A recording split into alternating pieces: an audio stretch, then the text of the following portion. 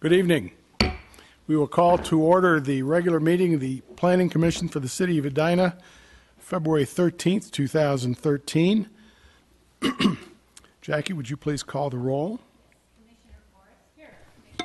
Here. Commissioner Gilbert? Here. Commissioner Potts? Here.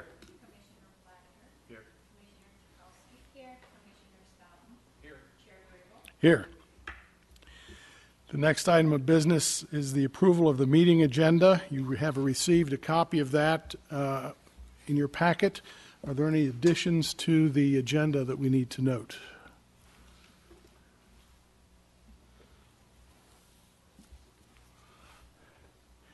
Seeing none, call for motion to approve the agenda. So moved. Second? Second. All in favor say aye. Aye. The agenda is approved. Tonight is the annual meeting for the Planning Commission, and the first order of business is the election of officers. We have 3 officers, secretary, vice chair, and chair, and the adoption or readoption or continuation of our bylaws. You've all received those in the packet. The first item of business would be the election of the chair. I have served my 2 years as chair, and it's time for somebody new to do that. So I will take nominations for the position of chair. Are there any nominations? I would nominate Kevin Stone. Name of Kevin Second. Staunton. Kevin Staunton has been nominated and seconded. Are there other nominations?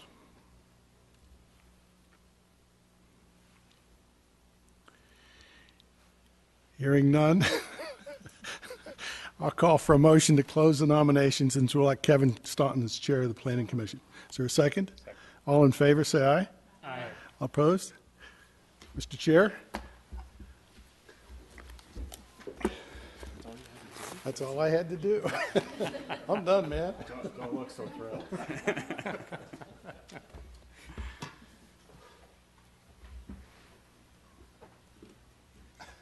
Thank you, Chair Grable, former Chair Grable. And thank you, fellow commissioners. Before we move on, I do want to just take a minute to thank Floyd for his work over the last 2 years. Those of us who have pinch hit for him from time to time understand that it's no small task to lead these meetings every 2 weeks, and during his tenure it's moved from once a month to twice a month, and so I for one appreciate that effort, and you've done it with grace and style, and thank you for your service on that front. You're very kind. Thank you. Any success or good things that have happened on this commission while I've been chair are credit to the staff and to the other members of this fine body. Thank you very much. Thank you, Floyd. So we have 2 other officers. We have a vice chair position, which I have held up until now, and then a secretary position, which Commissioner Carpenter is currently the secretary. And so why don't we just take those one at a time. Vice chair, I'd accept nominations at this time for the vice chair. I'd like to nominate Commissioner Platter for vice chair. Is there a second? I'll second that. So Commissioner Platter has been nominated and seconded. Are there any other nominations? Hearing none, I would call for a vote on the nomination of Commissioner Platter. All those in favor say aye. Aye. Aye. Opposed? Congratulations, Commissioner Platter. I'll let you know now that I intend to be absent on several dates coming up soon. That leaves us with the secretary position. Are there nominations for the secretary position? Or volunteers for the secretary position? Self-nominations would be accepted. Nominate Commissioner Potts. Commissioner Potts' name has been put into nomination. Is there a second? Second.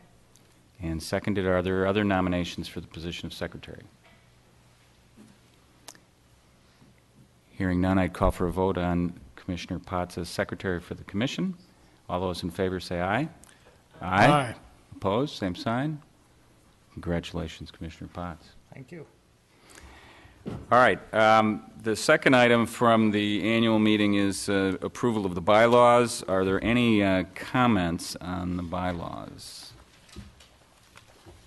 While people are looking, I would bring one up, and Carrie, maybe you can give us some input in this. On page 9, under officers, we note the officers of the Planning Commission shall consist of a chairperson, vice chairperson, and secretary elected by the Planning Commission at the annual meeting for a term of 1 year. Now, I know we have an exception where we can do 2 years on the Planning Commission. I can't remember whether we've gone through this exercise in the middle year or not. Did we? We did. I believe we elected Floyd twice. Okay, so maybe it's just fine to keep that at 1 year and we can revisit this a year from now. Other than that item, are there any other items that folks would like to discuss in the bylaws?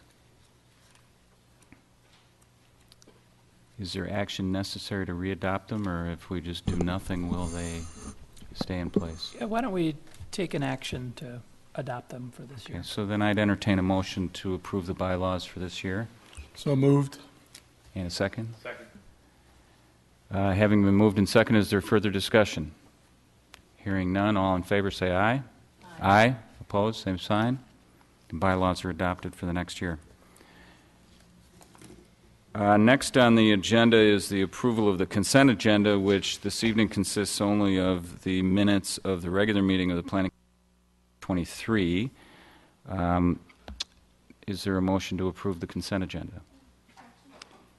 Commissioner Forrest. I just noticed on the bottom of page 4 that it says Commissioner Potts agrees with the comments of Commissioner Grable and Commissioner Potts. I think he meant Platter. So if that's... And, well, he could be very catch. agreeable and be agreeing with himself, yes. So it should be Commissioner Platter. Yes, I think so. Is that correct? Your recollection, Commissioner Potts? Yes. It's on the Creek House, right? Yep. That would make sense. Okay. Or whatever. Right. Any other corrections or additions to the minutes? Hearing none, I'd entertain a motion to approve the minutes. So moved. A second? Second. Any further discussion? All in favor say aye. Aye. Opposed? And the minutes are adopted. Next on the agenda is community comment. This is the portion of our meeting that is reserved for members of the public to make comment on items that are not on our agenda this evening.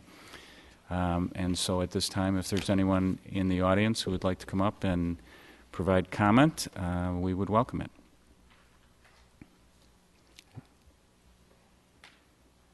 Looks like everybody's here for something that's on the agenda. We often have a big audience of people who are here just to see what we're up to. Hearing no community comment, we'll move on to public hearings. We have several public hearings this evening, and the first is a lot division at 5809 and 5813 Tyngdale Avenue in Edina. Carrie? Thank you, Chair Staunton, members of the Commission. This property is located just west of Highway 100, south of Vernon on Tyngdale. This is a look at the existing two properties. Notice that the existing property line between the two is angled. And there is currently a driveway encroachment just a little bit. The lot line is represented by the dashed line here. So the existing driveway for 5813 encroaches a little bit on the property to the north. What the applicant is proposing to do here is shift this straight lot line so it's bent slightly. It's an equal swap of 106 square feet going from each property, so the overall size stays the same. Purpose of the request is to provide a little extra room in moving around each home. If I go back, you can see it's real tight, just about 2 feet in this location, and about 4 feet in this location. So it's real tight getting around the two homes, and also that encroachment. Again, as I mentioned, there's no change in the existing lot size. So with that, staff is recommending approval of that shift in that lot line. I can stand for questions. And any questions for Planner Teague at this point? Commissioner Platter. Carrie, so these houses were built on the original lines, right? I would assume so, yes. I was just curious. Okay. Commissioner Potts. Carrie, can you tell us how the new line was determined? It's not an even split, for instance, between the existing structures. It doesn't look like. It looks as though they wanted to make it so it was an equal trade of land, so each lot would remain the same size in trying to accomplish providing a little extra room to maneuver around the side of each home. Okay. So it looks as though it was created so it would be an equal swap of land between the two properties. Okay, rather than leave an equal setback Right. off of the property on each side. Okay, thank you. Further questions for Carrie? Hearing none at this time, I'd open the public hearing and welcome anyone here to comment on this item. Is there anyone here who'd like to speak to this item? Seeing no one, is the applicant present? Doesn't look like it. So not seeing the applicant and seeing no one who wants to participate in public comment, I'd take a motion to close the public hearing. So moved. And a second. Second? All in favor of closing the public hearing, say aye. Aye. Opposed, same sign. All right, the public hearing is closed, and further discussion from the Planning Commission.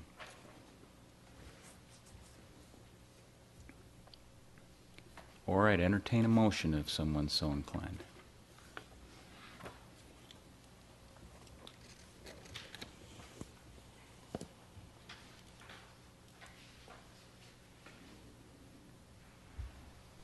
Commissioner Platter. I would make a motion to accept staff's recommendation for the lot division And approve. and approval. Is there a second? Second. Further discussion? Seeing none, all those in favor say aye. Aye. Opposed, same sign. And the motion passes unanimously. Thank you. Next up is a variance at 7380 France Avenue in Edina, Minnesota. Carrie, you want to lead us through this one? Thank you, Chair. I'm going to pinch hit for Joyce, who is home with pneumonia. Oh, We have a request for a wall sign variance on France. Property is located just south of Gallagher Drive on the west side of France, across from the West Elm Pinstripes, the new development there. The sign variance is to allow a 36 square foot sign that's attached to the south wall of the building. And the reason that the variance is asked for is the code doesn't allow a wall sign in an office district that doesn't face a public street or right-of-way. So currently there is the way the code reads now is you can have one wall sign that faces a public right-of-way and one freestanding sign. So what the applicant is proposing here is to have the one wall sign that faces France, that would be 50 square feet. It would remove the existing freestanding sign that's out in front. And they would like to construct a wall sign. This is the south-facing elevation. They believe it would provide more visibility for traffic as they're traveling on France, rather than that freestanding sign is lower, and given the speed of traffic and the amount of traffic, they'd like to make that change. So the variance is requested.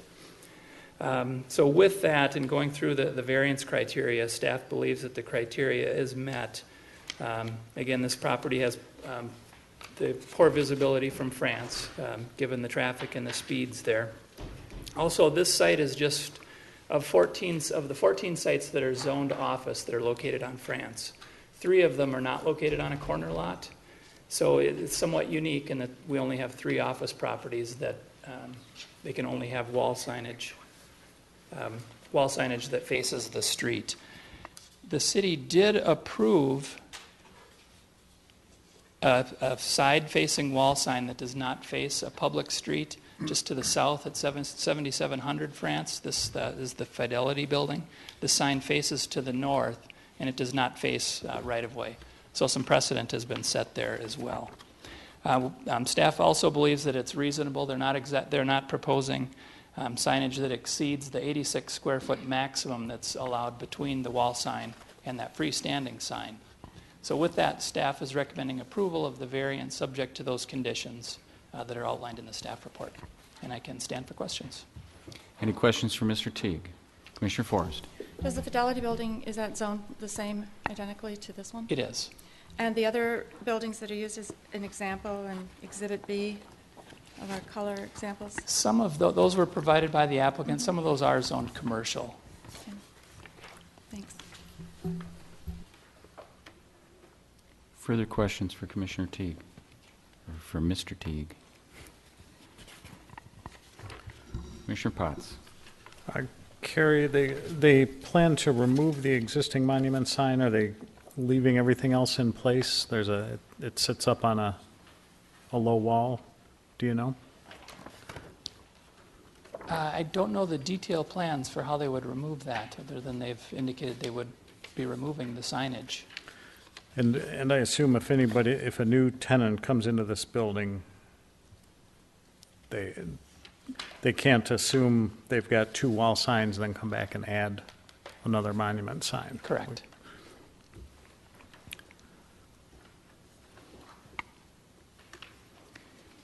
Question I had, Carrie, was it looks to me, and I can't quite tell from the map, it looks like there's a parcel 7390 immediately to the south. Is that an occupied parcel? Is that the Fidelity Building you were talking about? The Fidelity Building is a little bit further south. I would have to look and see on our parcel map to see if that's a separate lot of record. I don't know off the top of my head. I guess the direction I'm going with this is, what if that property were to redevelop in a way that would really make that south-facing sign not very valuable? I assume that right now they feel like they've got a line of sight down the street enough that it's worth putting it on the south side of the building. But if there was development that came out to the street more that blocked that, would they have to come back in to revert to the monument sign, or how would we handle that? They would. As I look in the conditions,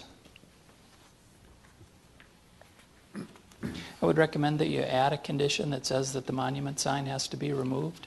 And so with that condition on the variance, then they would have to come back in order to add that monument sign. Okay. So if circumstances changed in the future, they could come back and we could figure out how to deal with it then. Right. Okay. Further questions? Seeing none at this time, we'll open the public hearing and invite comment from the applicant and/or the public. Is the applicant present? Yes. Want to come up and introduce yourself? And my name is Greg Colas. I represent the Marketplace Home Mortgage and Mr. White, the owner, who owns the building as well. It was pretty succinctly stated, all the ordinances and how it applies to this. I guess you had talked about the monument. Should another development come in south of that, we would have to come in to get a variance to add a monument sign? well, I suppose, that's a good question for Carrie. If they took off the south sign, could they go back to a monument sign? Then it'd be conforming, I suppose. Yeah, that's a good point. So the condition would be to remove it. I suppose the appropriate condition would be to remove it now in exchange for being able to get the south wall sign. Correct. But if you went back, assuming the code was still the same, in a future change, I suppose then it would be conforming, you wouldn't need a variance? Yeah, I would agree with that. As long as you removed the south-facing Right. wall sign. Right, because otherwise you'd be over your aggregate square footage. Correct. Okay. I've got nothing else. All right, well, thank you, Mr. Collis. Thank you. Commissioner Schroeder. I actually have a question for the applicant. I just want to know how you came about putting this on the south side. Anybody approaching from the south can't turn into the site unless they go up to Gallagher Drive, make a U-turn, and come back. And on the north side, I'm assuming there is no signage. How did you decide between the south side and the north side? The sight lines going north are much further than the sight lines coming south. Plus, it's up on a hill. It's slightly elevated, and it's got pretty good sight lines, and it looks better with the way the building's been renovated. Plus, the monument's a bit dated, and we just would like to dig that out, make it much better appearance in the front of the building, and give us some exposure on the south side. I think there's a little hill there as you're coming south, so you don't see it that far in advance if you're driving south, are you, after that traffic light thing? I don't know. Commissioner Forrest? Yeah, so when you've remodeled I see there's parking on the south side. Is that the main entrance also on the south side? No, that's not the main entrance. The main entrance is actually on the west side. So what we would think of as the back of the building? Correct. Okay.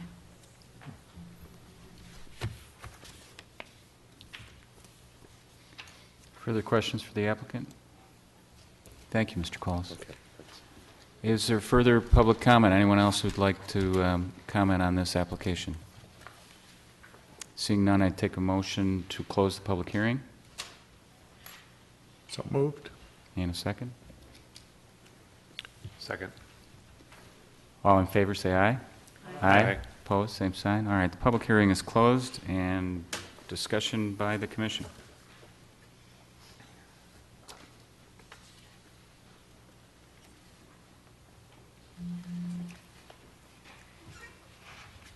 Commissioner Scherer. Hearing no discussion, I would move approval of the variance, subject to the two conditions as listed in the staff report, and adding the third condition, that the approval be subject to the removal of the existing monument signage that exists on the property. Is there a second? Second. Any discussion? Commissioner Forrest. Yeah, I would say that if you look on page 4, 1B, under our findings, is that the city's approved a relatively similar sign to be built on Fidelity, and that's an interesting point of history, but since we're supposed to consider every variance request de novo, I wouldn't consider that as part of the rationale for granting the variance as part of that finding. So are you proposing to amend the motion? Not as it reads, but other than when you say subject to staff report, I think that that's not a finding that adequately supports our results if we vote for it. How does the mover and the seconder feel about that? I would be fine amending the motion to state that we would accept the staff report, but we would remove 1B and we would add condition 3, the removal of the monument signage that currently exists. And is that acceptable to the seconder? Yes. Further discussion? Hearing none, I'd call for a vote on the motion. All in favor, say aye. Aye. Aye. Opposed? Motion carries. Thank you, Mr. Collis. Next up is a variance at 6937 Cornelia Drive in Edina. Chris, you're going to introduce this for us?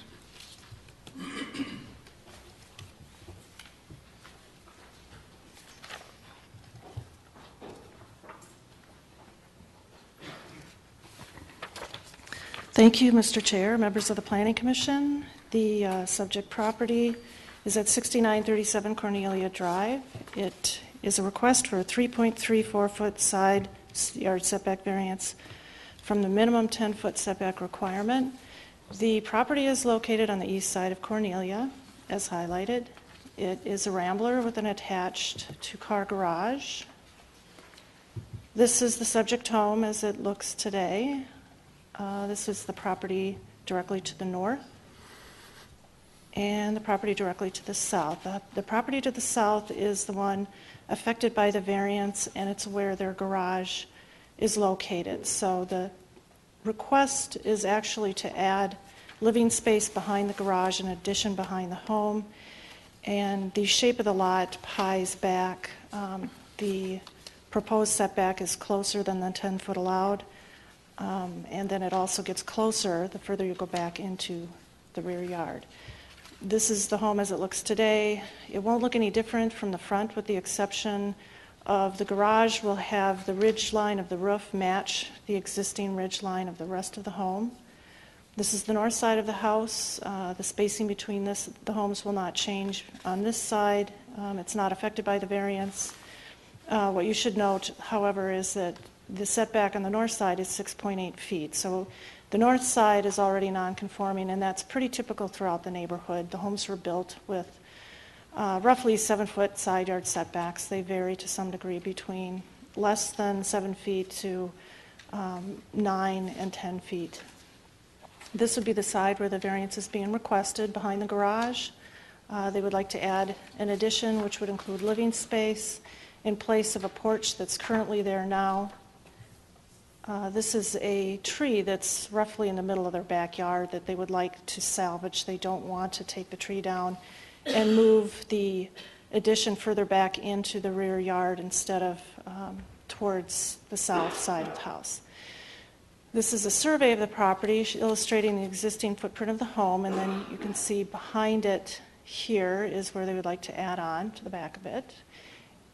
What you'll notice is that the side wall of the garage is not parallel to the side lot line, so as you go further back into the rear yard, it does get closer. The garage wall is conforming because the minimum setback for garage is 5 feet. However, for living space, it's 10. It's currently at 7.9 feet, and then as you go further back, it reduces down to 6.66 feet. So the request for the variance is for that the side wall on the south portion. This is the existing floor plan of the house. In the basement, the main floor, you'll see that there's a porch already behind the garage. The existing elevations of the home. This is the proposed floor plan of the main floor, and what you'll notice is the setback line through that south wall. It's angled. It's just a triangle slice of that addition. Here's a little more detail of that. So it's only this area that's in question in terms of the request for side yard setback variance, and then the basement as well. These are the new elevations. You'll notice that the ridge line will be brought up to match the existing ridge line of the main portion of the house. This is the new south elevation. Again, the ridge line lifts up and the addition towards the back. This is adjacent to the neighbor's garage, not their living space. And then there's the rear exterior elevation.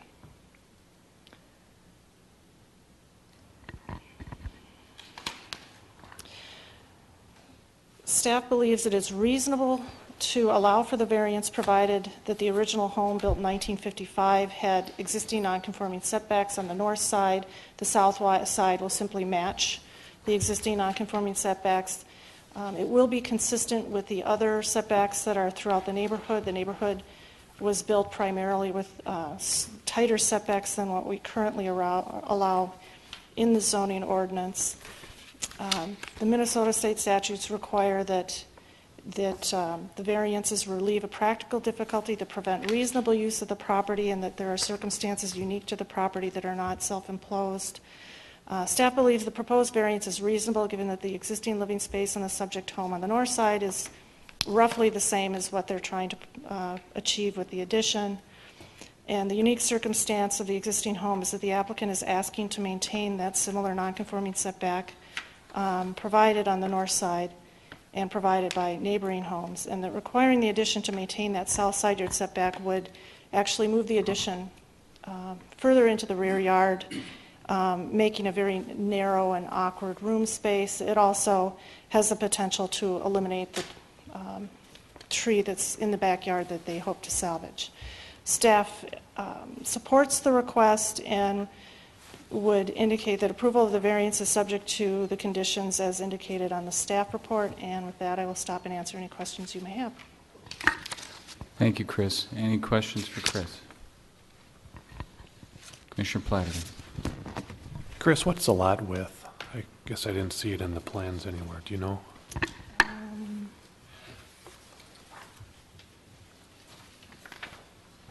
If I can read it on here. And actually, for the purposes of setback, lot width is measured 50 feet back from the front lot line. So whatever is at the street frontage actually isn't what we would necessarily consider the lot width, and I can't read it off of that. It is obviously at least 75 feet in width because it would require the 10-foot setback. 10 foot, so it's at least 75. Yeah.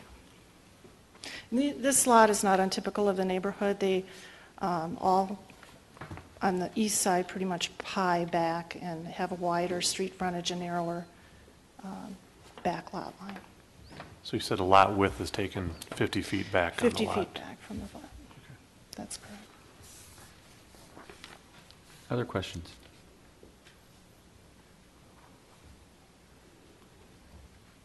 All right, hearing none, we'll move to open the public hearing. I would note, as we're doing that we did receive some supplemental materials on our desks this evening. Letters of support from some neighbors at 6933 Cornelia, 6944 Hillcrest Lane, 6940 Hillcrest Lane, and 6932 Hillcrest Lane. And an email from the Andersons at 6929 Cornelia Drive.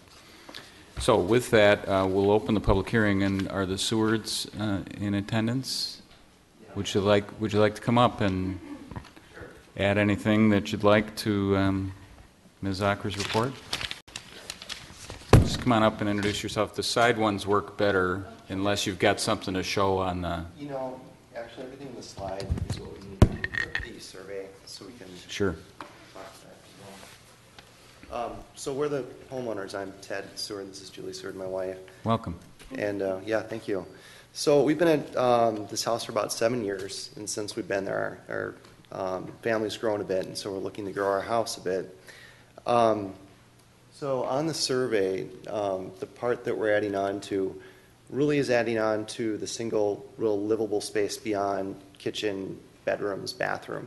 So we have a long rectangular living room that has a dining room at the end of it, and so we're looking to add on to the dining room and to add a real family room to it, so adding some space for a family. I think Chris did a great job. There's three things I'll touch on briefly, and that's the practical difficulty, the character of the home, and the impact to our adjacent neighbors to the south, which I think is important to talk about. As Chris pointed out, on the south side, really they have all unlivable space. They have a garage and they fall by a deck. When they're in their home, they can't see the remodel, so it's not until they step out into the deck and kind of look back to their side, the back, that they would see that. So we sat down with them, showed them the survey, showed them the plans. We're good friends with them. They're very excited for the remodel. They really don't have any problems with it and signed the letter of support.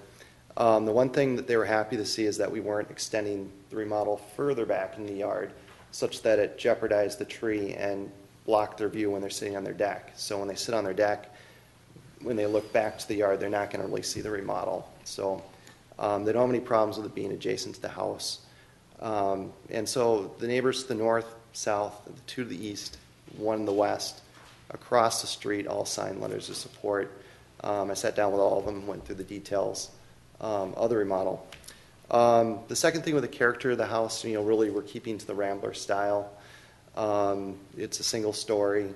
As Chris pointed out, on the north side, it's a 6.8 foot setback. We're going to do about a 6.6.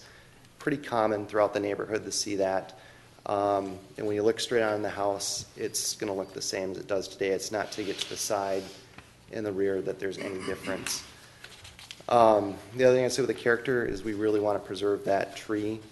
We've worked with an arborist to, show him our plans and determine that this is going to, be good for the tree. It's not going to destroy it, and he believes that's the case. There's no guarantee, but believes that it is a reasonable remodel to do.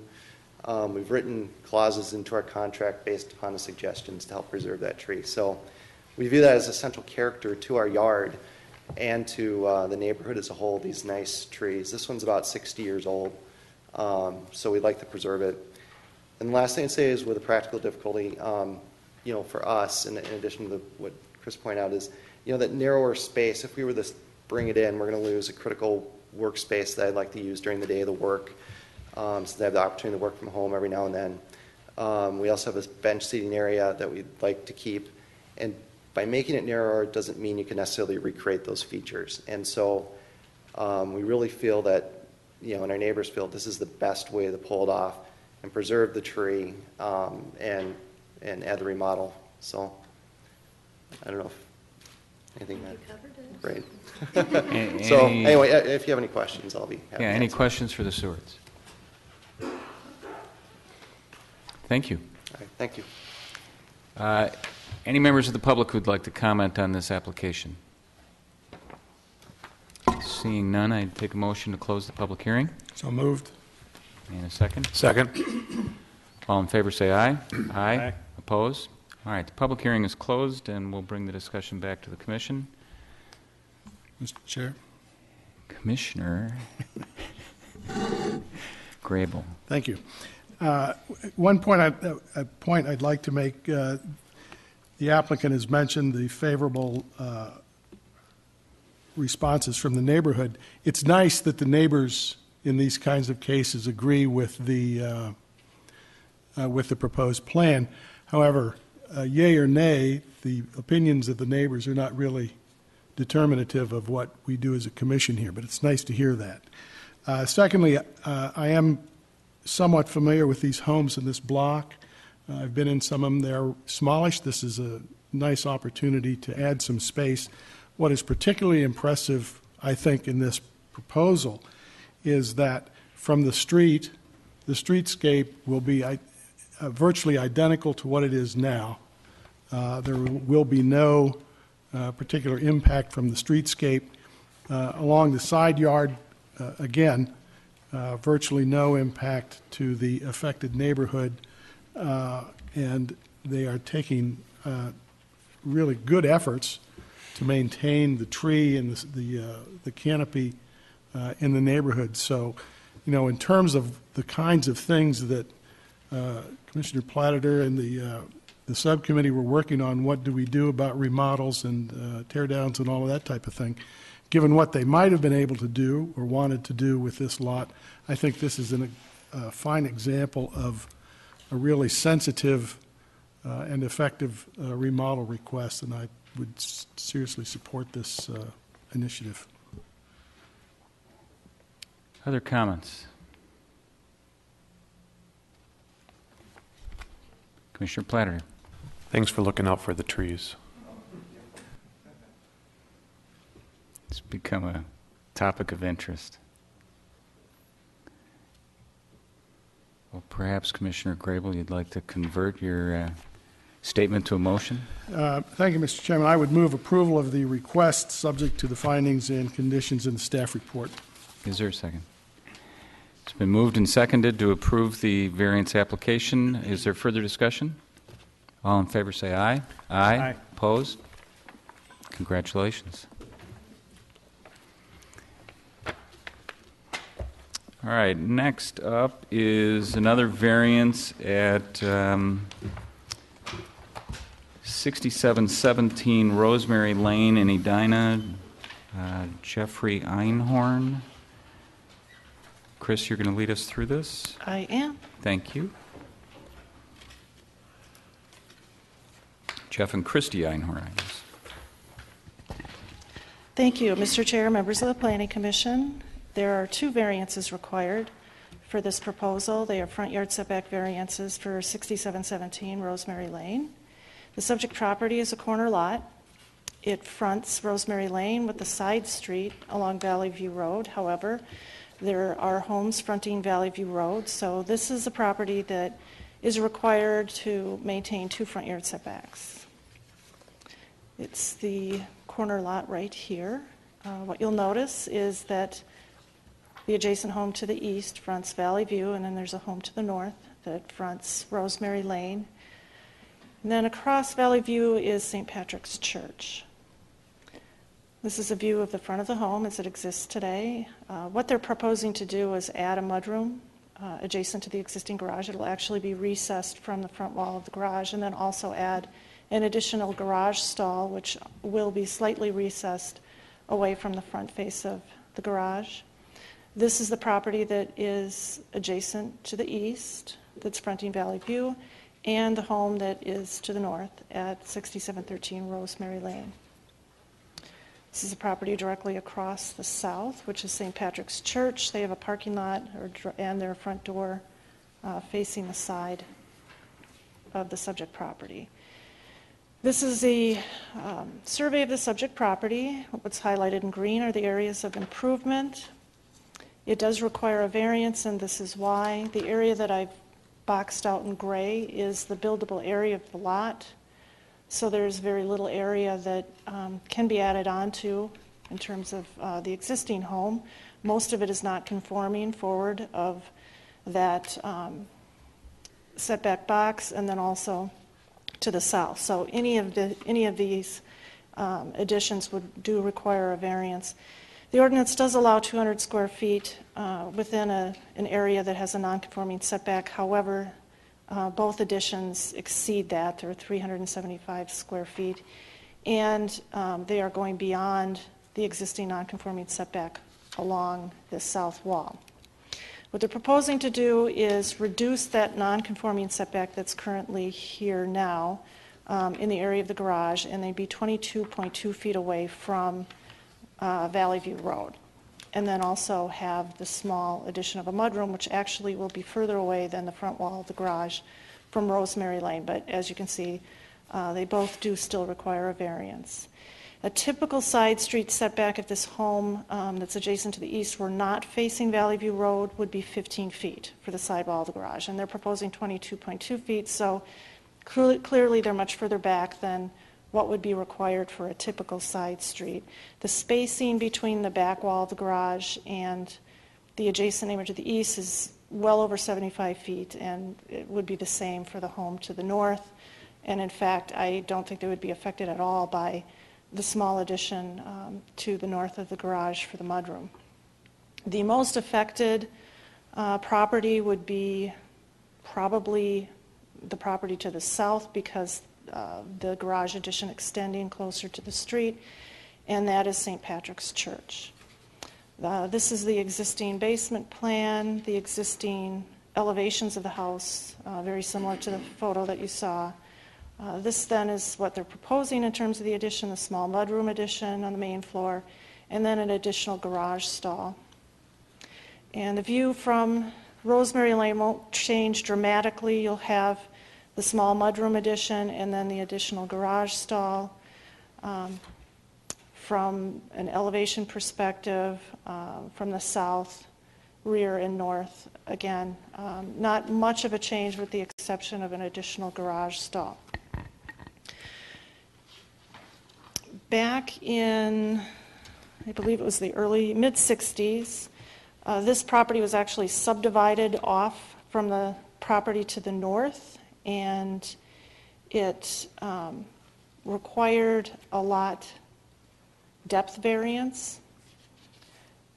So what you see is that the lot depth is 110 feet. It required a variance because our current requirement is 120 feet.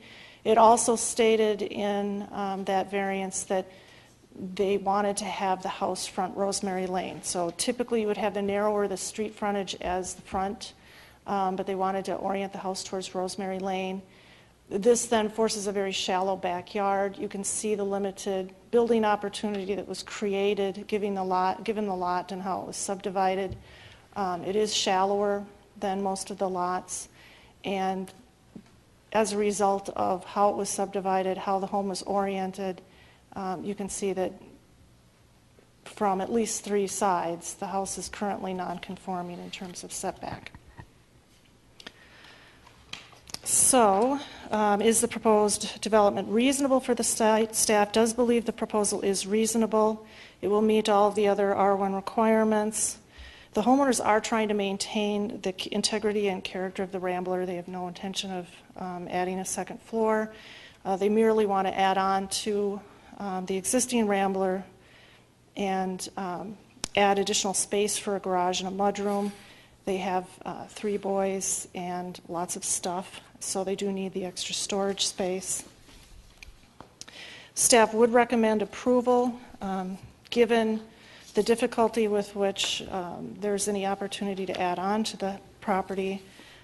Staff would subject any approval to the following conditions: the survey date stamped December 27th, 2012, and the building plans and elevations as submitted with this application.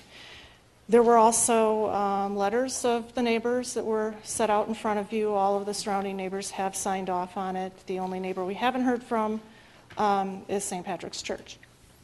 And with that, I will stop and answer any questions you may have. Any questions for Chris? Commissioner Scheer. Maybe I missed it on any of the drawings. I wasn't able to identify.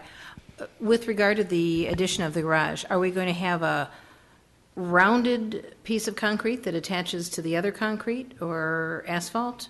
Are we just going to add another strip of covering out from that garage? What's going to happen to the driveway? Connecting all the way down to the street. They would have to get a new curb cut approved through the engineering department, and there are maximum width requirements. Right. I just looking at the drawing, they're probably at that right now, so I would suspect they probably just, and that's what you typically do instead of eating up your yard Right. with that much pavement. You usually just have. But we don't know exactly what their plan is. I don't. Okay. Commissioner Platter.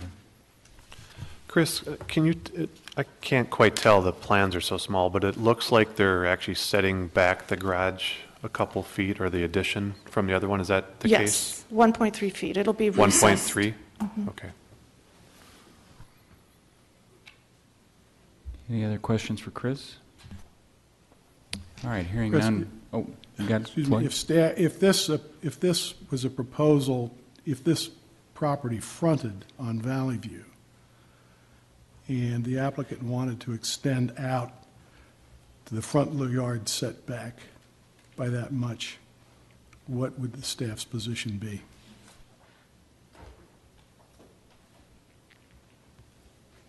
You understand what I'm saying? I absolutely understand what you're saying. Well, I guess it would depend upon the plan and the conditions that were surrounding it. My opinion on this really boils down to the fact that it is functioning as a side street as opposed to a front street relative to the home to the east. But you're right, if it were the front of the house and it was lined up with the adjacent ones, it actually is already non-conforming on that side, which is unfortunate because of how it was subdivided and how the home was originally placed. So I don't know.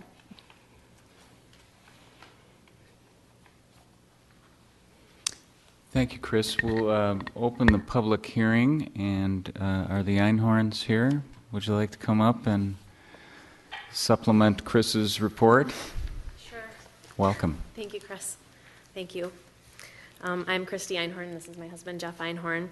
Our family's resided at 6717 Rosemary Lane for over 8 years. Our family has grown significantly since we moved in 8 years ago. We now have actually 4 active and growing boys. Aiden, who's 9, Lance is 6, and we have identical twins, so it was 3 pregnancies with 4 boys. So identical twin boys that are 2, Wyatt and Tristan.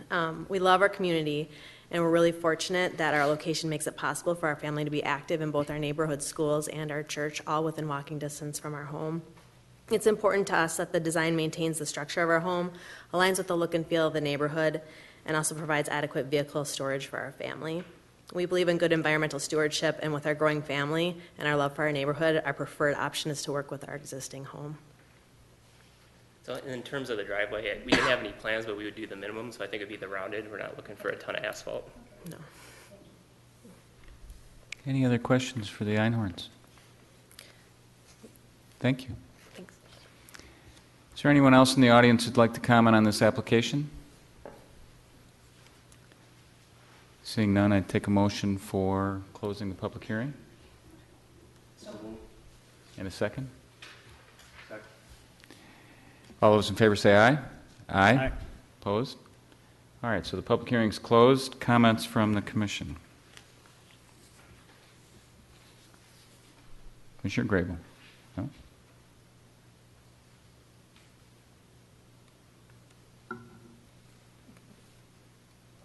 Crickets. Need the cricket sounder. Commissioner Grable.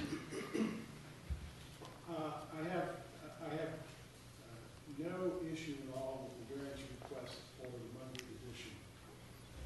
From the streetscape, there's no impact virtually to the streetscape by the addition of that mudroom. It lines up with the balance of the house. I have an issue with the addition of the third stall of the garage. The city of Edina requires a two-car garage.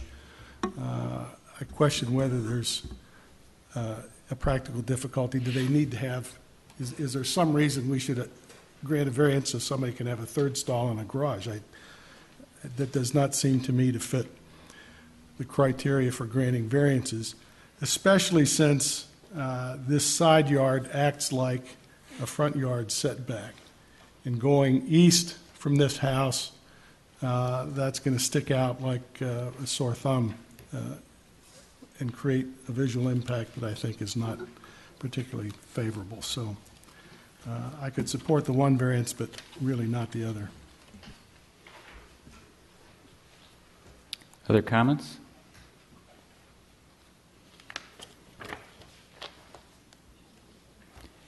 Chris, do you know what the lot coverage is with the additions?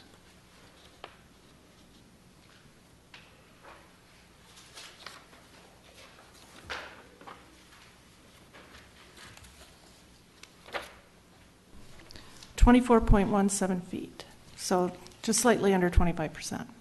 And this lot is 25% the limit? Correct. Okay. So they couldn't put much more than this on in any event? No. Okay. Commissioner Grable, if this space were living space on the Valley View side of the house, would you feel differently about it? I might a little bit, but still the fact is going east, you've got the line of homes in the setback as you come down Valley View, and this all of a sudden juts out. And, the setbacks are there for a purpose. And part of the purpose is is the neighborhood consistent? And this creates a glaring inconsistency, I think. Commissioner Platter? I have a question for the applicant, I guess. In that case, what are there plans to re-landscape that side to soften that edge of that garage, or what? Do you have any plans with you or anything that would? It looks like I can't really tell what's there right now, but would it truly be that sticking out, or would there be a lot of landscaping to soften that? We currently have a lot of landscaping there, including a 6-foot fence that runs between our house and the house, the houses that face Valley View. From their driveway, from the very end of their driveway, you can't see into our yard because of the fence and the landscaping. We have 2 large trees. We have a very large oak tree that is on the corner of our lot, as well as a very large pine tree. Are you planning additional as you put that garage in to screen that some more, or does your fence partially screens it then too? Between the fence and the tree, that evergreen tree, you can't you can't even see into our, even if we didn't have the fence there, you wouldn't be able to see even you can't see the garage even from the Valley View side. We can certainly do that. So the fence is on the east side, so as you come down Valley View from the east, you can't really see much of the house. From the north side, you would maybe notice a little bit, but I guess there's a tree there and stuff. So. And we would definitely need to do some landscaping anyways. We have a dry creek bed that runs along the side of that house, along the side of the house and along the garage there. On the south side, so we'd redo that. For sure, but if there was, if we needed to do anything else, we would, but at this point, you can't see even from the end of their driveway. Yeah, I know, yeah. Well, we do, but the fence runs parallel to the front of the adjacent house. Yeah, it's not coming down it's the not driveway, south. it's parallel, okay. Right, it's east, yeah.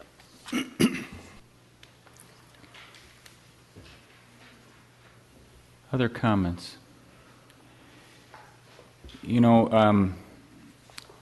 I think that Commissioner Grable's points are well taken. The observations I'd make about this property that make me more receptive to the variance are, one, it's this corner lot notion. I mean, that does create setbacks that you don't have in other places. And secondly, I do think the fact that it's Valley View and that the neighbor directly across the street is more of an institutional use. And other than,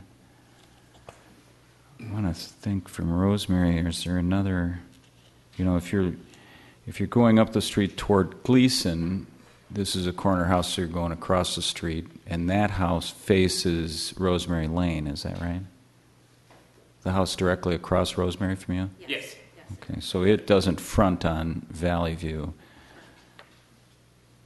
So I guess I guess there's two houses to your east that front on Valley View, and then is it the high school entrance? There's 4 houses. Four houses until the high school entrance. And then there's the high school. Other comments? Commissioner Scherer. I'm also have noted the items that you mentioned, plus another one. That it's such an unusual situation. If you look at the houses that are going down Rosemary, this house is not nearly as long now. I mean, in terms of the ability that was obviously made to hold it back from Valley View originally, and there are so few opportunities for any kind of change on the house. I'm additionally respectful of the fact that the neighborhood character and appearance is being maintained, especially if we look at the houses as they go down Rosemary in terms of the addition. I would add, this has nothing to do with code, but I live in not too far from this neighborhood, and I'm personally in favor of 3 stalls on garages and allowing a lot of the material and later cars that your 4 boys are going to have to be, tucked behind garage doors and not sitting out on side slabs of cement, which people have started to do in some areas of the neighborhood. So I find the garage actually more attractive than that other alternative. Good thing you don't drive by my house. Well, I'm just through with that. With only 3 boys. So I'm leaning in favor of both of the requested variances. Further comments? Question.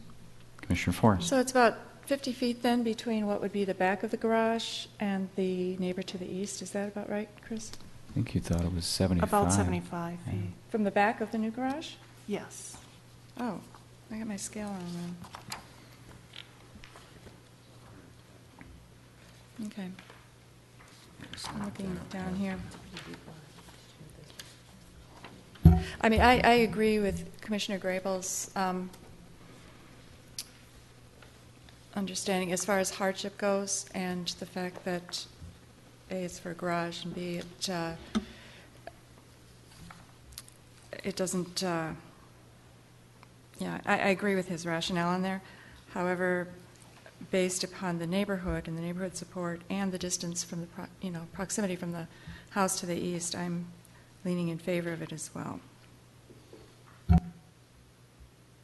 Commissioner Potts. A question for the applicant. You mentioned the oak tree on the corner. What steps have you taken to protect that, or have you thought about that? Or are you taking it down? Oh, we're not taking it down. We wouldn't take it down. I think that the neighborhood, we would be upset and the neighborhood would be upset as well. It's a pretty monumental tree. When we, Ms. Einhorn, can I ask you to come up just so that anybody watching can't hear you from there, sorry, unfortunately? Yeah. We love that tree. We love the canopy of the tree. It's a landmark in the neighborhood. We often get comments from the neighbors about how they love that tree, and we love raking those leaves every year too. But we did talk with Ron Sonic, who's our designer, and we asked that we make sure that that tree is preserved. And he said that he would work with an arborist. He has an arborist that he works with. But we like that tree too. So it's a very old tree. So we have Thank to you. maintain that. Mhm. Thank you. Further discussion?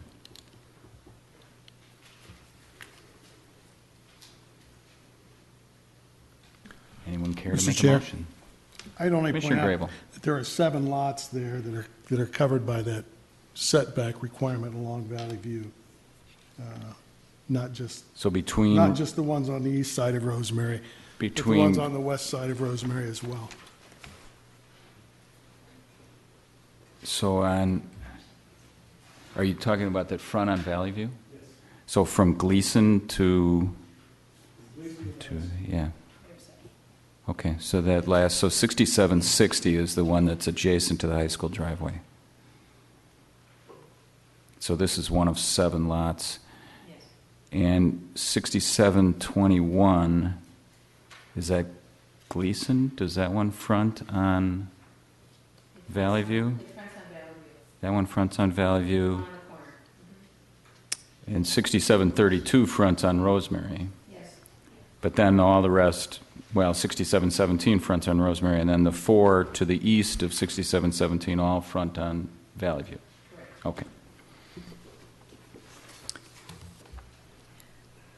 Commissioner Forrest. Just one more clarification. The buildable area that was computed for the lot, was that based somewhat on the front yard setbacks of the adjacent homes on Valley View? How was that determined as far as that south edge of it, the buildable area? It was determined by the setback of the home to the east on Valley View. Oh, the envelope that you had drawn on that one slide. Okay. So that's the double front setback, basically, that creates That's that. correct. Okay. Further discussion? I'd entertain a motion. Commissioner Scherer. I would move that we entertain that we approve the variances as identified in the staff report and subject to all the staff's observations and conditions. Second. Further discussion? Commissioner Grable. No. Nope. Hearing none, all those in favor say aye. Aye. Opposed? Aye. The motion passes. Congratulations. All right. The next item is a subdivision for Miriam Kaiser at 5633 Tracy Avenue in Edina. Carrie, take it away. Thank you, Chair. Members of the Commission. This property is located just south of Vernon on Tracy Avenue. It is an oversized lot compared to the neighborhood. This property is over 36,000 square feet in size, so pretty good sized lot. There is an existing single-family home. This is a summertime conditions look at the home, Rambler style, winter conditions. The applicant is proposed, you can see it sits pretty much in the middle of the property. The applicant is proposing to split this lot into 2 lots, sell the property, and then would be developed with 2 new single-family homes. So the request before the Commission is a subdivision preliminary plat to create the 2 new lots and lot width variances from 85 feet to 80 feet for each lot. So the lot area and lot depth are met with this proposal. It's just the lot width that doesn't quite hit that median at 85 feet. So the primary issue before the Planning Commission is, are those variance findings met? Staff believes that they are. Practical difficulty in this instance is the size of the lot. As you see, it is double the size of all of the lots on this block. In particular, the lot to the east, if not for the subdivision, would be the same size. So again, it's twice the size of all the lots on this block. Subdivision of this property would result in 2 lots that are more characteristic of the neighborhood, the 80-foot wide lots.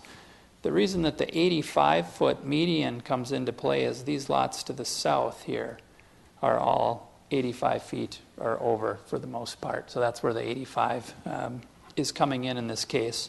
Most of the lots here on Tracy and on Johnson here to the east, these are all 80-foot wide lots. The proposal would not alter the character of the neighborhood. Again, 2 80-foot wide lots would be in character. Utilities have already been stubbed to the property in the assumption that this property would be subdivided today. And lastly, the 80-foot wide lots exceed our minimum standard of 75 feet. That's the minimum required in Edina. So this request isn't similar to the lot widths that we've been struggling with the variances for 50-foot wide lots. We've got a proposal here for 2 lots that exceed the 75 feet in width. So with that, staff is recommending approval of the subdivision subject to the findings and conditions that are outlined in the staff report. Carrie, because we have been focusing a lot on lot width, can you remind us what the rationale is for, I thought our lot width was 75. How does it get increased to more than that? Yeah, it's our minimum standards are 75 feet of width, 125 feet of depth, and 9,000 square feet in area. But in neighborhoods where the lots exceed those 3 standards, it becomes the median. So it's the median of all properties within 500 feet for lot area, depth, and width. So the applicant ran the median calculations, and the lots all exceed the median average, which is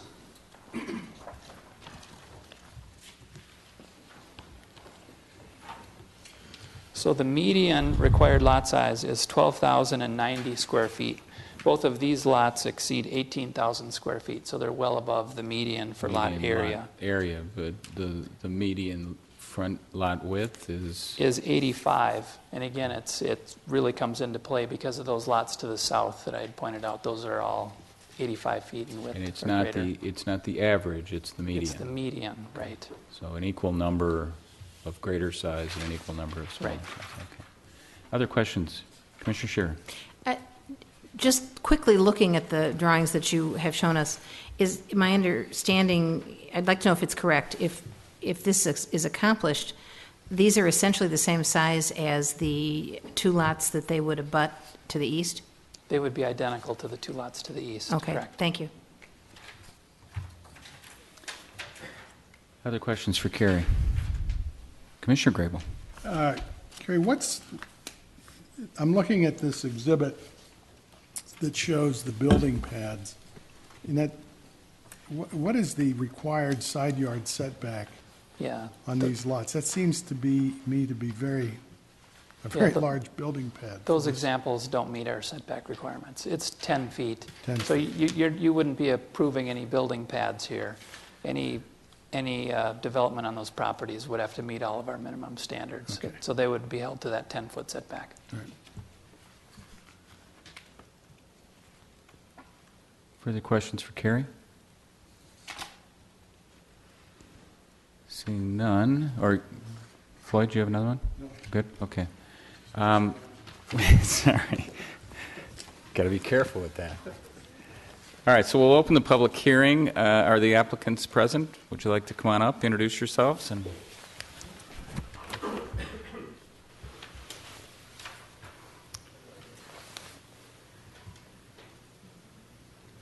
Hi, my name is Rod Helm. I'm an agent with CB Burnett Realty. I'm acting as the applicant today.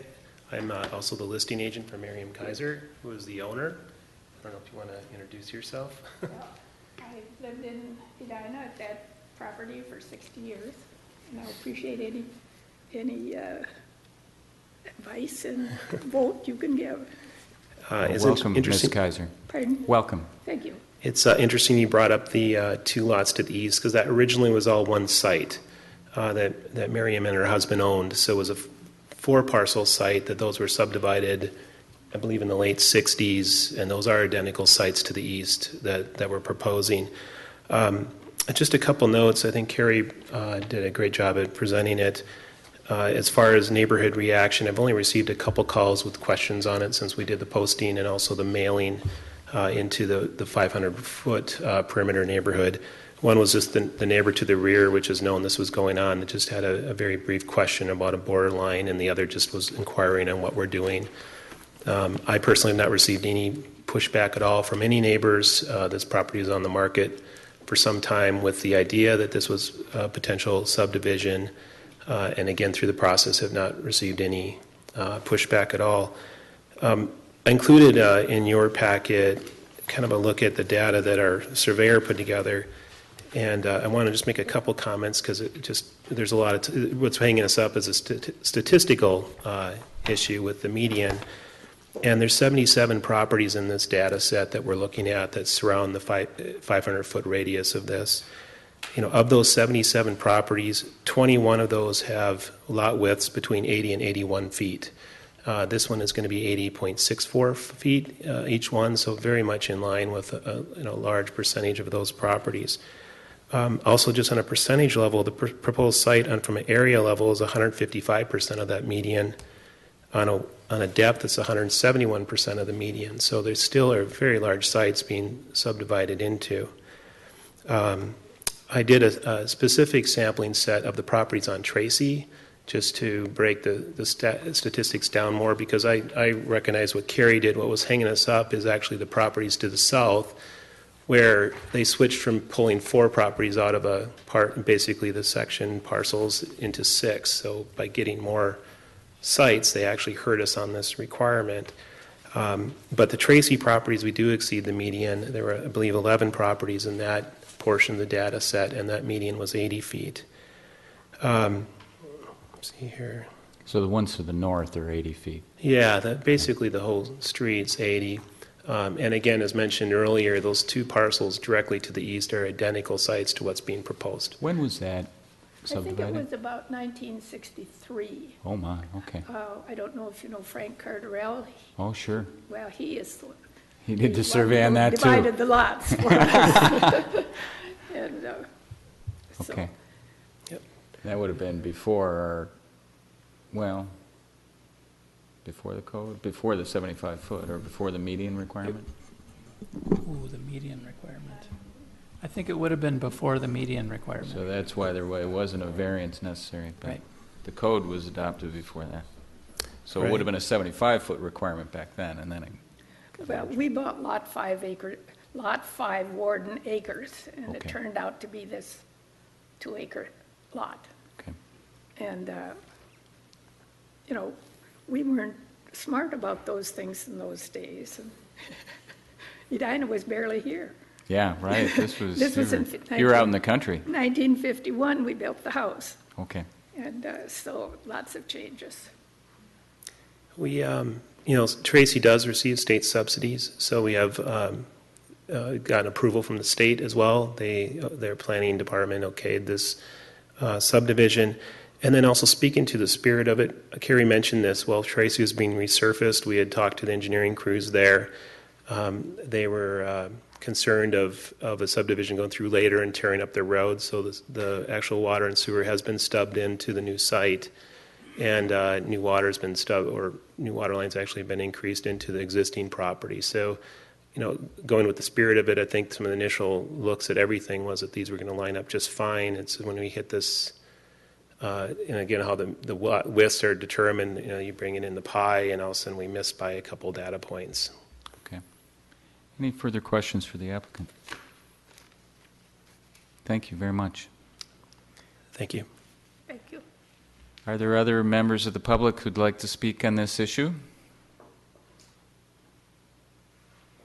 Seeing none, I'd take a motion to close the public hearing.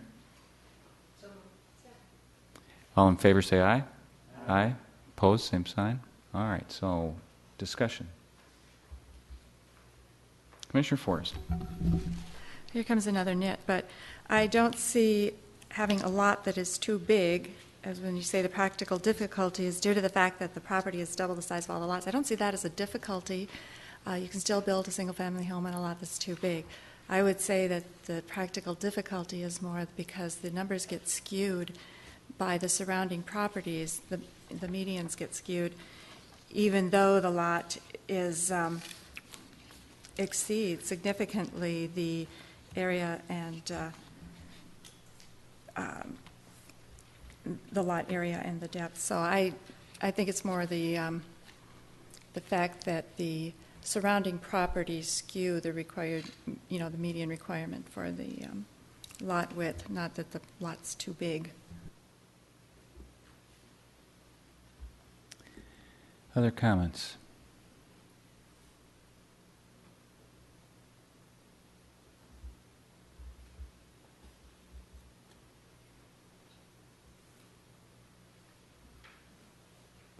Commissioner Forrest. I move approval of the request here, subject to the staff report and conditions. Is there a second? Second. Further discussion?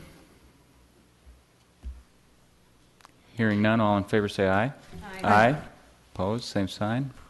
Congratulations, your variance has been approved. Or actually, this one's a recommendation of the council. Okay, so you'll be in front of the city council at, staff will be able to tell you which meeting they'll take it up on, but on subdivisions, we make recommendations to the city council and they'll make the final decision. Thank you. All right. That concludes our public hearings, and next on the agenda is reports and recommendations and a zoning ordinance update from our residential redevelopment subcommittee. Mike, did you want to present this, or? Sure, actually we'll all be presenting. Okay, great. So I don't care if you could bring that up.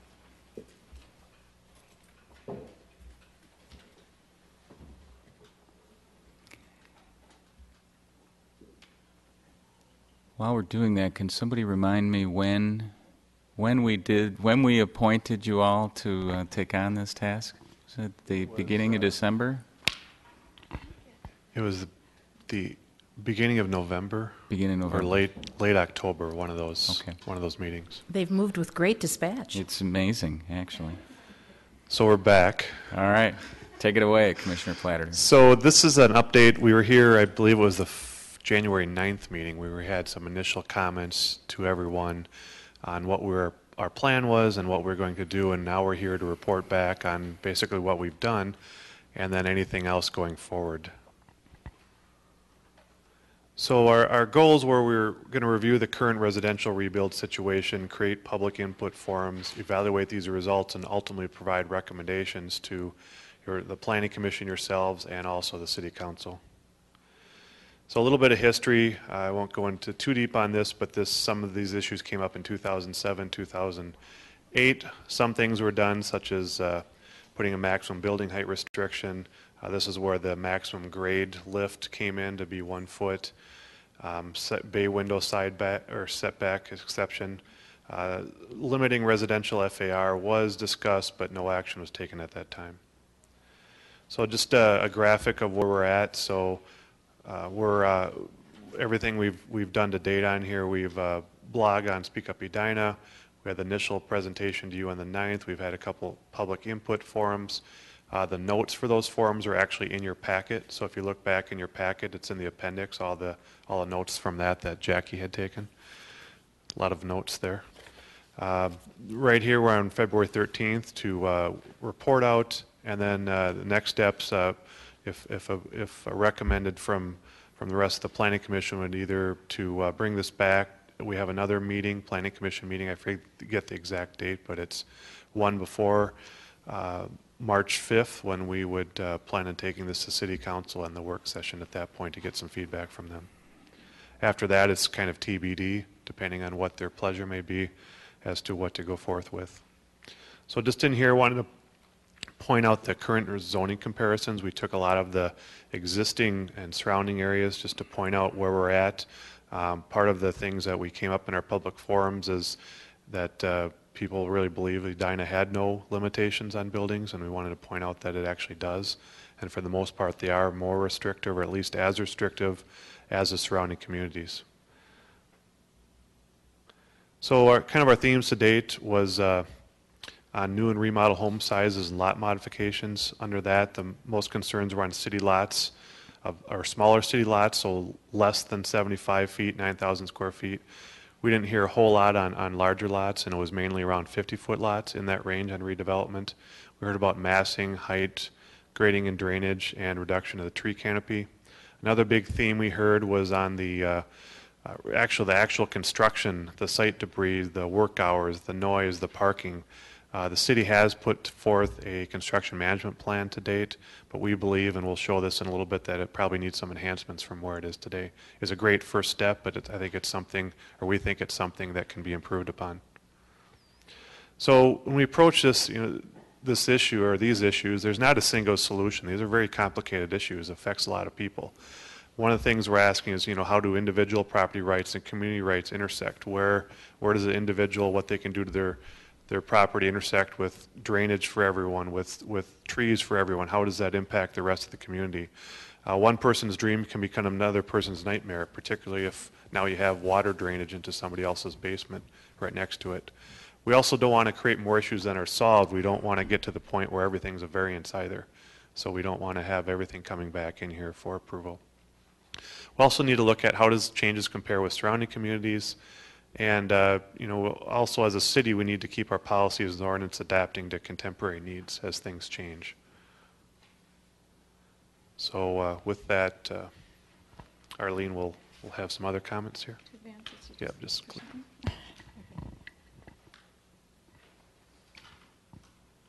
As Commissioner Platter said, not all of the topics that we discussed are directly related to teardowns, but that was certainly an instigation for this this subcommittee. The teardown trend isn't new or unique to Edina. In the late 90s and early 2000s, this became an increasingly troublesome issue for a lot of communities around the country. Some of it was centered on the East Coast, for example, Montgomery County, Maryland, Weston, Connecticut, or Westport, Connecticut, rather, and Palo Alto in California, and a lot around the Chicago area, in the communities there. The typical teardowns in Edina, the factors that play into it are similar to what's happened around the country, but in our city it's focused a lot on parts of town where there are smaller lots because of the economics involved, and that tends to be the northeast quadrant and some in the northwest quadrant. It's housing stock that was built often in the early 20th century, before the 1950s, or shortly around thereafter. And they're neighborhoods that are established and tend to have mature trees and sidewalks. We have one zoning code in Edina, and there are some variances, some differences. I better not use that word variance. There are differences regarding lot size and some of the factors, such as the percentage of buildable area that we can allow. So we've used one particular approach to try to structure our building, the homes that are built in our community, so that they fit well with one another.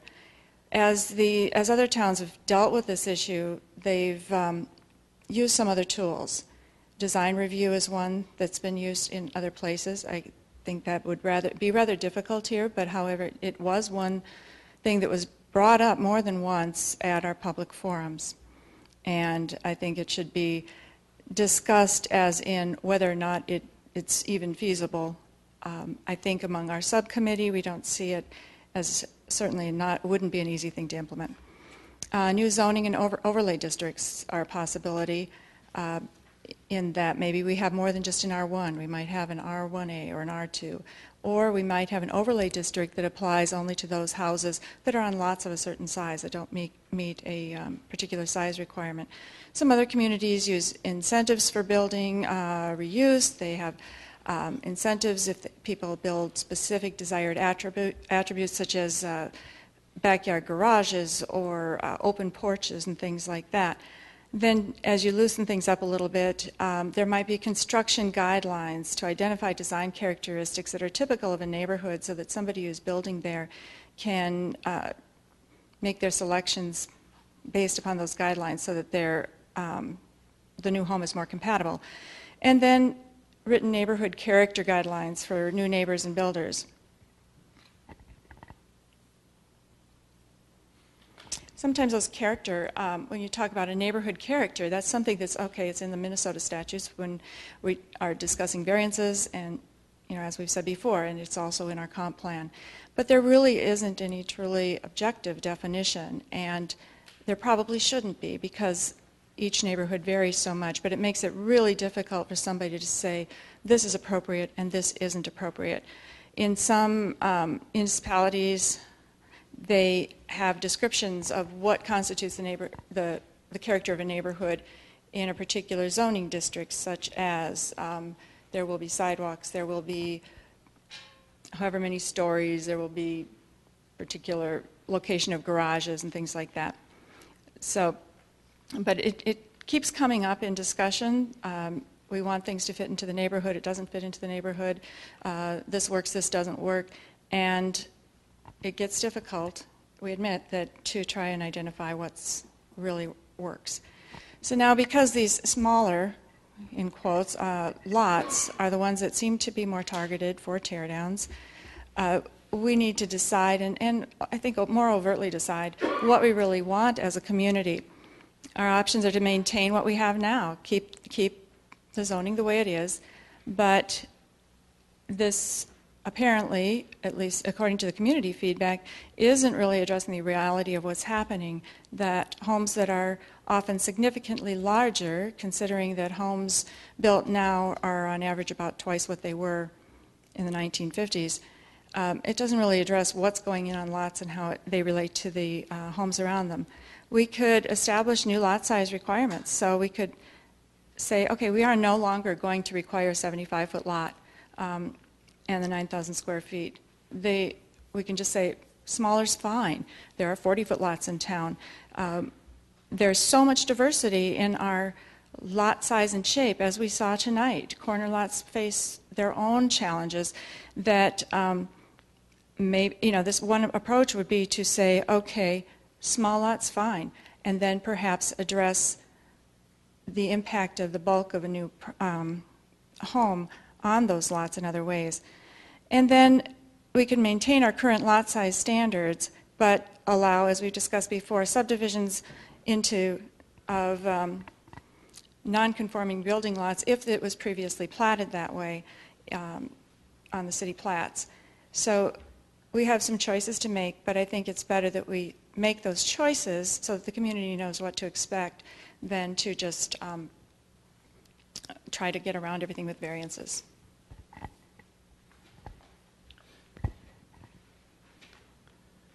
Thanks, Arlene.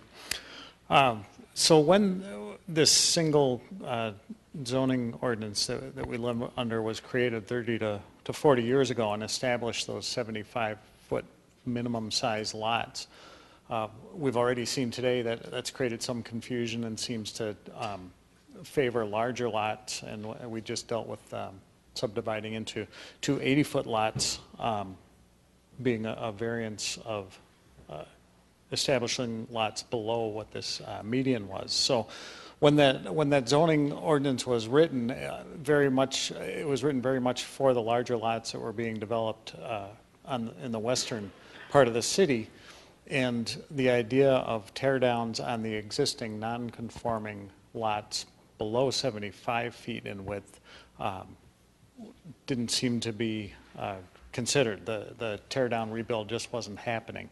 And I think the one way to characterize the pressure that has been created is the idea that you can build a home the size of what is easy to build on a large lot and try and fit it onto one of these smaller lots. And in fact, that's a lot of what we heard from the public input sessions people who are living on the same streets or adjacent to these homes being built that really max out what we allow on a lot, which is shown in this diagram here in the description of the buildable area. If you max that out on a lot below 75 feet in width, you can start to really have an effect on your neighbor in several different ways.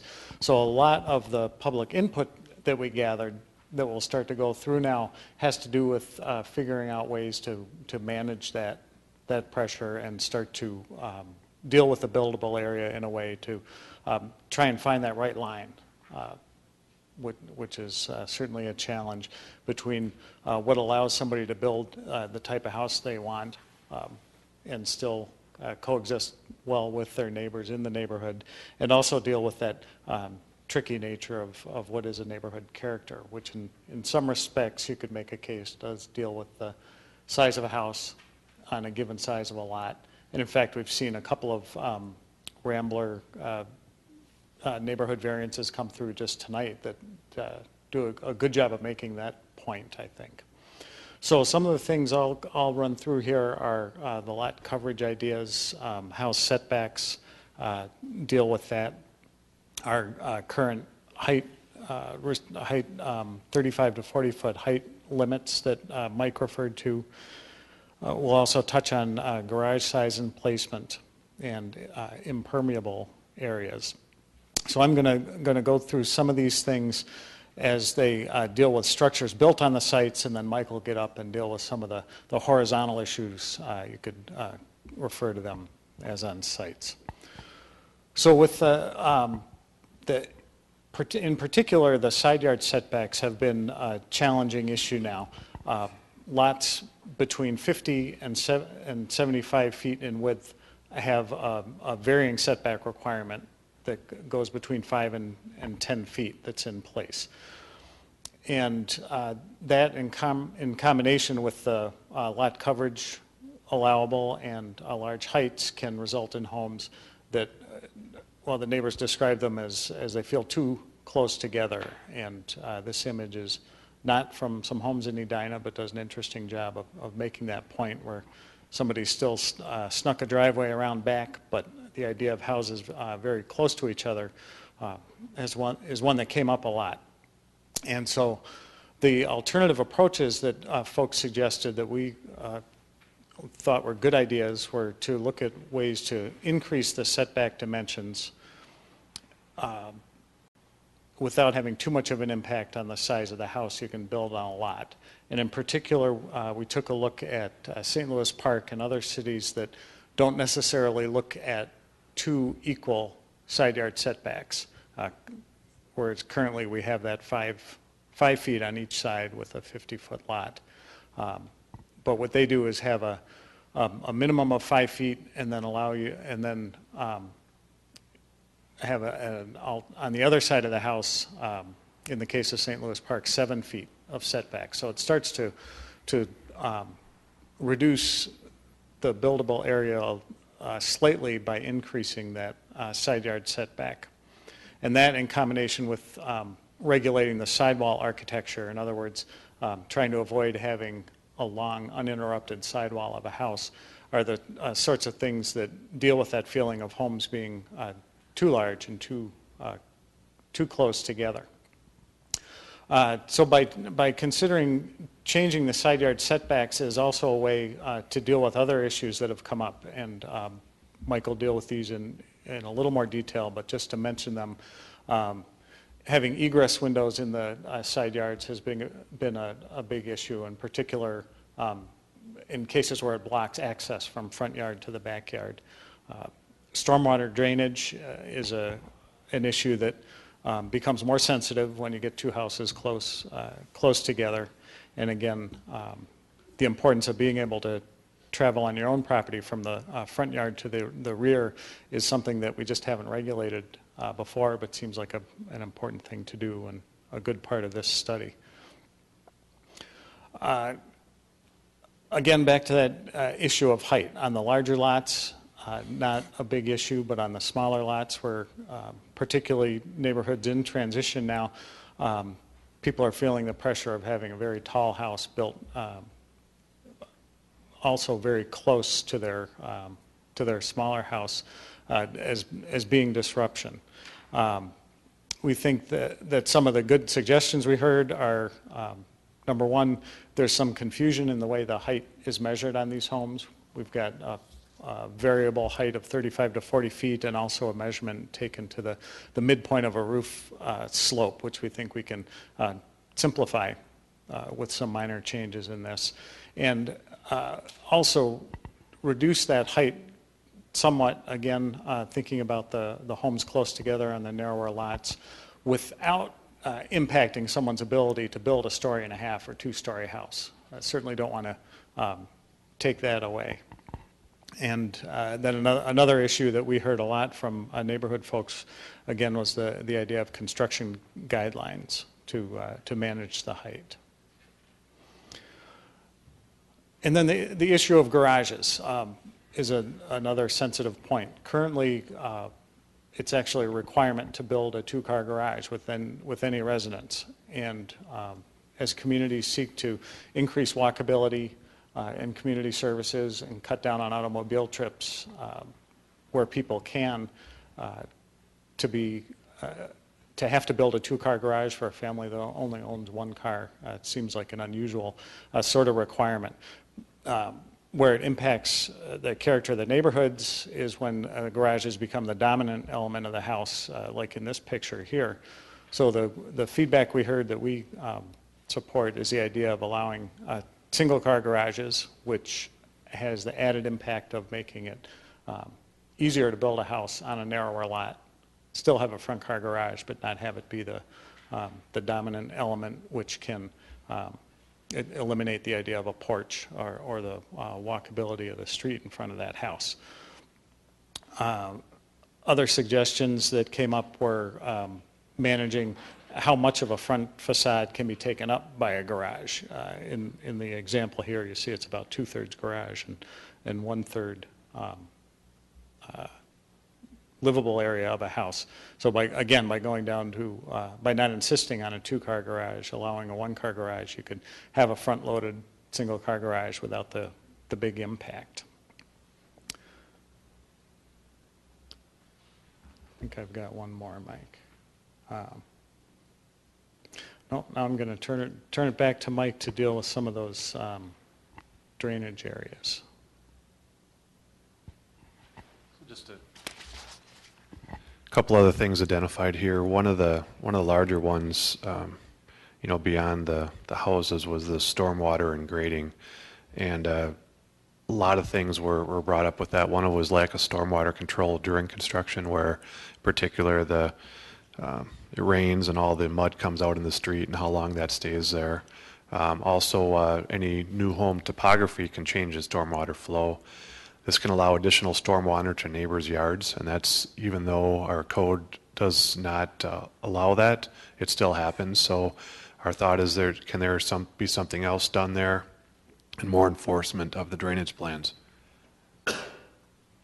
Also, retaining walls came up. One of the concerns was, and you can kind of see it in the picture here, of cutting off tree roots. So this retaining wall went in, and you can see the trees right beyond it in the neighbor's yard. And what happens to those trees now that those are all cut off? Do they even survive, or what's the incentive for the person who built the retaining wall? What's their liability with that? Some alternative approaches to this would require an enhanced stormwater plan during construction, require drainage plan for new and adjacent properties. As we're seeing these go on all these 50-foot lots, one in the middle of a bunch can really affect all the other neighbors' drainage plans. So how can we keep that similar to what was happening before? We realize water goes on other neighbors. That's just what happens. But we're concerned about, and what we heard a lot was on when it significantly changes and you have a lot more coming onto your property, and if you have a low point and obviously water goes there, does it creep into your basement? Some other things. Also on retaining walls, required engineered retaining walls, reviewed by the city. Not sure if that's happening right now all the time. And then one thing potentially is to require on-site stormwater mitigation with no impact to the adjacent properties and/or directing flow to the street. So in other words, there may be storm storage on site, or much more grading looks and swales to not take it into the neighbors' properties. So tree canopies, tree canopy issues, some tree protection during construction. So you can see some photographs here thanks to Commissioner Schroeder, and I'm not sure where this is, but as you can see, the dirt's all mounted around those trees, and will they actually survive after all that? You know, there's really no requirement for any kind of construction hoarding or protection around trees right now in the code. Concern of loss of tree canopy in older neighborhoods, at least in my neighborhood, is there's literally holes in the canopy now that didn't used to be there. If you get a lot of homes happening, there's a lot of holes right now, and people had concerns about that, you know, just environmental concerns for these 50, 60, 80-year-old trees, tree loss, carbon sink loss, energy conservation, shading effects, urban heat island, and also you know, erosion and stormwater control. What's happening? I see a lot of lots that have come in and they essentially clear them all out. Again, it's property rights, but what are community rights within that? So some alternative approaches is tree protection guidelines during construction, providing a tree ordinance for new construction lot subdivisions, so it wouldn't necessarily apply just to your homeowner that has to take care of some trees, but it would apply when someone comes in and tears down a whole building, that you know, it's looked at that they aren't necessarily clear cutting that entire lot. Address discretionary tree removals. We've had, at least I've seen quite a few come in here where, you know, you see a house go in, but then there's a couple big trees in the backyard, and you say, well, what are you going to do with those? Yeah, we'll look into it, and then they're gone when you go back and look at those homes. Maybe there's an incentive to leave trees, require a tree inventory and define preservation plan for mature trees, and then maybe at least require an equivalency planning plan for trees that are removed. So at least something's going back if you are removing some larger trees. I won't go through all these, but a lot of, again, kind of the 50% also that we heard was on home construction, the issues identified. Really kind of the overall theme of this is that residents didn't think the city did anything about construction on homes. In other words, it was the wild, wild west. So there's, I think, some things that can happen there. Perceptions that there's lax enforcement or no enforcement. Overall concern on construction work hours, parking, street damage. You know, people are concerned on all the equipment that comes down the street, and then when they have to remodel or the street gets redone, they end up paying for it because of the street damage. So some alternative approaches would be to update the construction management plan, create a city phone hotline for resident concerns, also log resident complaints and respond on the action taken. So we heard a lot of things where somebody complained, but they have no idea what happened. I think the city needs to get back to folks on what was going on and what enforcement action was taken. Also streamline overall enforcement process within the city departments. So there's a lot of overlap. You know, planning might have a piece, engineering might have a piece, building construction. How do those all come together so it's a cohesive plan with that? Require plan reinforcement retroactively. I'm not sure if we can do this, but we have a ton under construction right now. Can we go back and require this? Also, another thing, require builders to meet with neighborhoods or neighbors before construction. A lot of the complaints we heard was just the bulldozer shows up and tears that house down. They don't know anything about it, never heard about it before, and what does that mean to them, and how long is it going to be there? What's it going to look like? We also would recommend, I think there are going towards that, is more city enforcement on construction sites, visiting weekly, and I think the city's in the midst of hiring somebody. I don't know if they have yet, Carrie, of more enforcement for that. Also, creating penalties for builders that break the rules. I'm not aware that there are any right now. So, you know, this is something that eventually that builder loses their license if they have too many of them or too many complaints that they're doing that.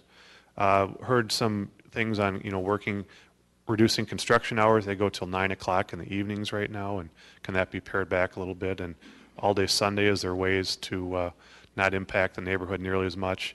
You know, I've heard about it a little bit now. You're seeing even more homes that have heard two instances now where the tear downs are on both sides of them. So they're going to have two under construction, and they're in the middle of that going on. I don't know if the city probably can't limit, you know, when that occurs, but what protection can come for those folks. Enforce sidewalk maintenance. Potentially require a builder letter of credit for any public infrastructure damage. So those are some ideas with that. So again, back to our summary, the new home remodels, the concerns we heard, and you'll see it in the notes if you look back in there, is most on the smaller city lots, the massing height, the setbacks, grading and drainage, reduction of tree canopy, and then the other big piece of that, again, was the actual construction impacts, particularly around debris, working hours, and parking. So, we're looking for some input from you if there's anything we have that we didn't bring up or things that you want to add or any comments, but we're really seeking your permission to go forth with these items to go forward to the City Council work session. We have some specific recommendations, and it seems like a lot of these really tend to be under common sense type of things. I mean, there's just a lot of stuff going on out there that really, if people were more cognizant and better wanted to relate well to their neighbors, I think some of this would clean up versus just kind of making the construction the wild, wild west in our neighborhoods. So again, part of that is enhancing the construction management plan, implementing a tree ordinance, regulating the import-export of soils, improving stormwater management, subsurface, surface, and infrastructure impact. Again, as Ken mentioned earlier, no egress windows in the side yard setback. We heard a lot of concern about that. Also require rear yard access from your own yard. There's some instances where you're actually, people have, the only way into their backyard is either through their house or their neighbors, and something to make sure that doesn't happen. And then potentially eliminate requirement for a two-car garage. We don't know how many people would actually do that, but it seems with this day and age, and as far as walkability and things, that may be a choice for some people. General recommendations would be review the single residential zoning district. Do we need to add more? Is it fine? Do we regulate within what we have today? For lots under city minimums, explore building area definitions. Do we increase the side yard setback, as Commissioner Potts spoke to? Decrease the building height, maximum building height, modifying means of determining the height. I think that one thing had come up is, do the side of the house, does that setback go away as you get it larger, right? So you don't necessarily, that's forcing, I think, some of these buildings to go up in the setbacks. And then make lot coverage limits more consistent within city code. So right now, a lot over 75 feet and 9,000 square feet is allowed 25% lot coverage, and lots under that are allowed 30%. Should that be consistent throughout the city? One thing for discussion. And also establish front-loading garage standards. And this could be a couple things. Could be positioned relative to the front of the house. So you're seeing a lot of these garages, that's the most prominent feature. Is there something to be done so at least it doesn't stick out quite as far as they do right now? So that's kind of the end of our presentation. Again, in the appendix, we have thoughts from all of our forums. There was about 25 people at each of those forums. We had pretty good attendance. There's a few council members there. And then along in here, too, at the end is the Morningside neighborhood. They have a small group going, and actually they made recommendations, particularly on the construction management plan, which is down in the appendix, too. So some of our stuff was from that, but also those should be considered as we go forth as well. So I'll open it up to any questions or comments. I just wanted to add, for anybody who sees this, that I think that we've opened up a dialogue between the Planning Commission and the residents, and I really, really want to thank those people who have responded, who came to the forums, who've responded on the Speak Up Edina blog, and emailed, and I really encourage people, if they have more to say, if they haven't said anything already, either way, we would welcome their input. So thanks to everybody who's been participating. I'd just add on to that, well, first of all, thanks you, all three of you, for the great work that you've done over the last 3 months. It really, 3 months doesn't necessarily sound like fast, but in our world, it's lightning fast. So I think it's terrific what you've been able to accomplish in a short period of time. One of the things, picking up on what Arlene said, is you also reached out, I think, to a broad spectrum of stakeholders. You met with some builders, contractors, realtors, in addition city staff, in addition to residents, and I think that's really important to get that broad spectrum. And it sure seems to me like one thing that you've accomplished is we've gotten our arms around the universe of issues here. You know, you start hearing the same thing over again, you know that I suspect we're not missing anything now. The trick is how do you kind of collate it into some categories and figure out what the range of solutions are. And I think you've got a great start on a range of potential solutions. Any other comments from the Commission? Commissioner Grable. I have one question. You mentioned, Arlene mentioned earlier on that you didn't think design review would be particularly practical or doable in the city. And I'm just wondering, what are your thoughts? What led you to that conclusion? I'm just kind of interested in hearing that. I think, at least among our committee, we all kind of shuddered and thought, who would be the design reviewer? And so, to be very honest, it sounds like it would be a fairly complex thing to set up for the city, at least citywide. It's one thing with, like Country Club, you have an historical overlay, and you have guidelines so that a completely new home that's built is subject to design review of the Heritage and Preservation Board. But to do that when we have so many different types of neighborhoods, and even in a geographic area on a block, you know, you go one block over, it could be very different. It would be a challenge, I think, to set something like that up. So that's pretty much. Yeah, we'll say even if you go to Morningside, you hear all about the smaller homes and some other things, but you really look around there and there's homes from the 50s, the 60s, your traditional ramblers. You know, what exactly are you designing, what are you going towards even in that neighborhood? And that's probably one of the ones that would be closest together versus some of the other ones. So we just thought it was, you know, it'd be pretty difficult to have a clear sense of guidelines. You know, maybe if there was a new subdivision or something, or a large new areas, but there's really not. And the city's been developed so much over time that there's just such a huge variety of housing stock right now. How do you exactly pin that down? So that was our thoughts. I have some experience with it in the community that I work in, has design guidelines for its commercial area. But not That's in the where you residential typically area. see it versus residential. Right, and it's very challenging. You need to have kind of an objective set of standards that fit what you're looking for, and some of those things you can do in terms of kind of characteristics about being pulled to the street front, or percentage of certain materials like glass or brick, or flat roofs instead of peaked roofs, et cetera. But you do have to. It takes considerable effort and energy to figure out what it is you're looking for and what you're trying to preserve, and then to outline that in objective terms. And then the challenge in implementing it, of course, becomes resisting the temptation to design people's projects for them. So. If I might, one other question. One might assume that the developer community would have said, everything's fine just the way it is, we don't need to make any changes. But what has been the reaction in your discussions with the developers? How have they reacted to this whole effort?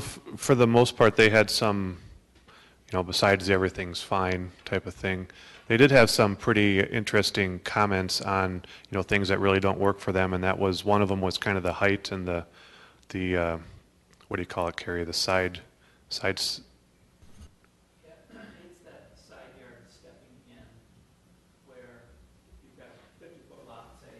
And a 5-foot setback.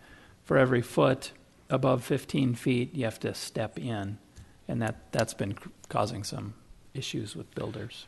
And I think that one of the reasons you see so many A-frames around is that type of construction, is that's what you kind of end up with in some cases with that. That was one of their suggestions. The other thing I detected from some of the meetings was that the good builders are interested in more enforcement because they feel like they're following the rules and some of their competitors aren't following the rules, and they'd like everybody to have to follow the rules if they're going to do that.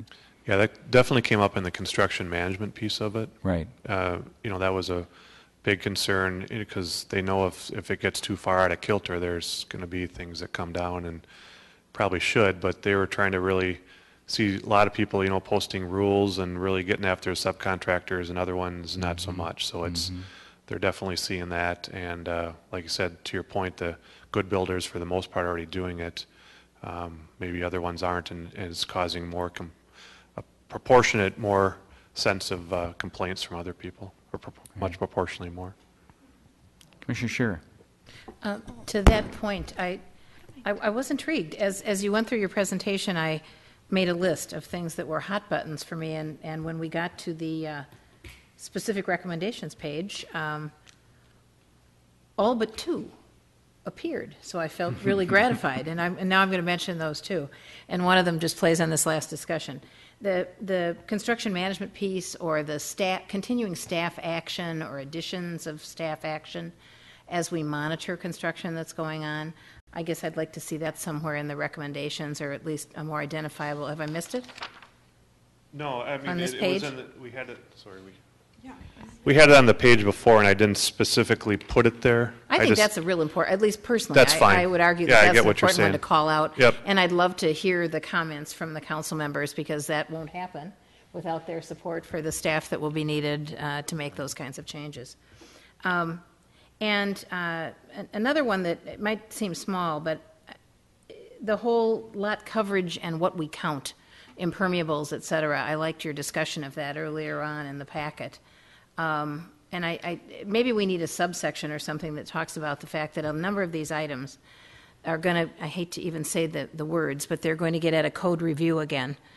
Things that will have to be, changed, added, modified within the existing code. And one that we might look at might be that how we're looking at other surfaces besides the actual building that is on a lot.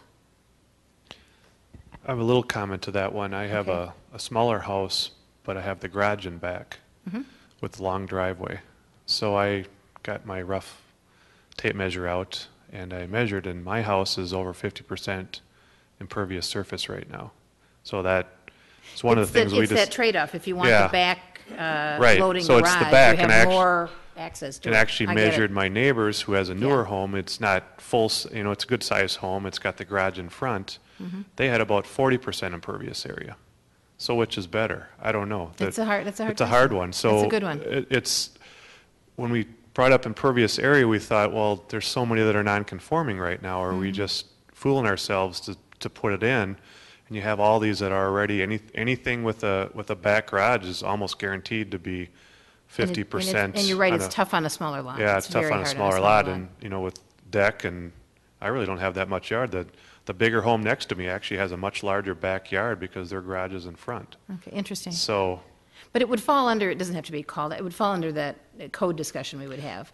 The whole True. idea about a side yard setback, not including bay windows, egress windows, Yep. making sure you have a full 5 feet or whatever number you choose from each home, so that you're never going to have a problem of someone unable to access their backyard. yeah. And one of the things we heard of too is, should there be more for accessory uses like sheds? I think it's 3 feet right now. So some of these you see, especially on 50-foot lots, they're going 3 feet away. It could be 2 feet away, or if there's a non-conforming condition, it's literally 2 feet away from the neighbor's window. And there's a couple instances we've seen of that. So are there things that need to happen in there as well? On In the smaller code review, lots? those could happen. Yeah. Absolutely. And one other question I have. The report makes a lot out of eliminating the two-car garage, the front-loaded issue. One of you talked about feedback, a lot of feedback about this. Feedback from whom? A lot of people at the meetings, although, Okay. Mr. Slidell was in here, and he actually did a neighborhood survey of Morningside, and 35% of those right now are front-loaded garages. They Really? may not stick out as much as some of the newer ones, but pretty much any 70 style home has, the Rambler type with even the tuck under has the garages on the front. And they may not be as prominent as some we're seeing now, but there's a huge amount of them. So it's not a new thing, but I think it's getting noticed more on streets as just because they are a larger element of that front piece in there, for example. Well, I understand the aesthetics. I feel that in our community, we still have larger numbers of people that have multiple cars and/or multiple toys.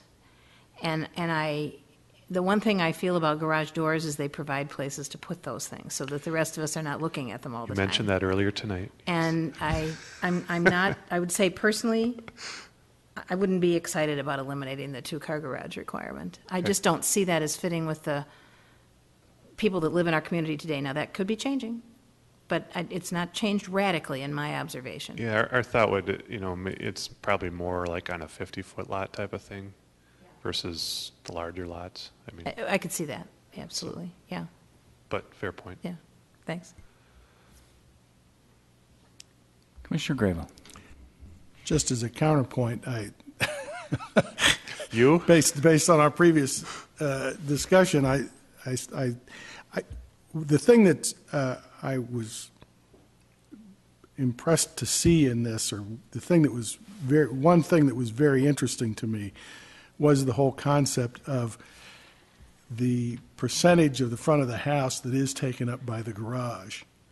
And it's not necessarily that the garage is front-loaded, it's that the garage takes up 2/3 of the front of the house, as opposed to the 70s Ramblers or 50s Ramblers like the one I live, where the garage is front-loaded, but it's, maybe 20% of the front. Yeah, And the idea of, that we should encourage, I disagree with the idea that we ought to encourage anything more than a two-car garage. It just seems, particularly when it's going to, we won't go there. How about less than two-car garages, though? I don't have a problem with less than two-car garages or tandem garages, as opposed to side-by-sides.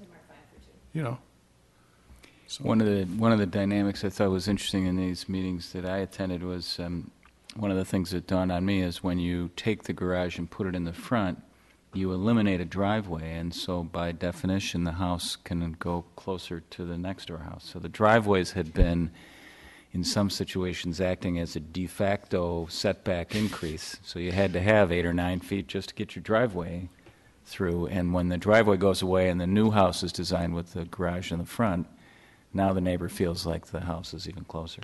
And actually, there's a lot of shared driveways, too, if you go, especially in Morningside, there's a lot of shared driveways, so it's 8 or 10 or whatever, and they both share it, so I'm not sure what you do in those in a rebuild situation. The driveway does either. provide air and light, as opposed to that tunneling effect, yeah.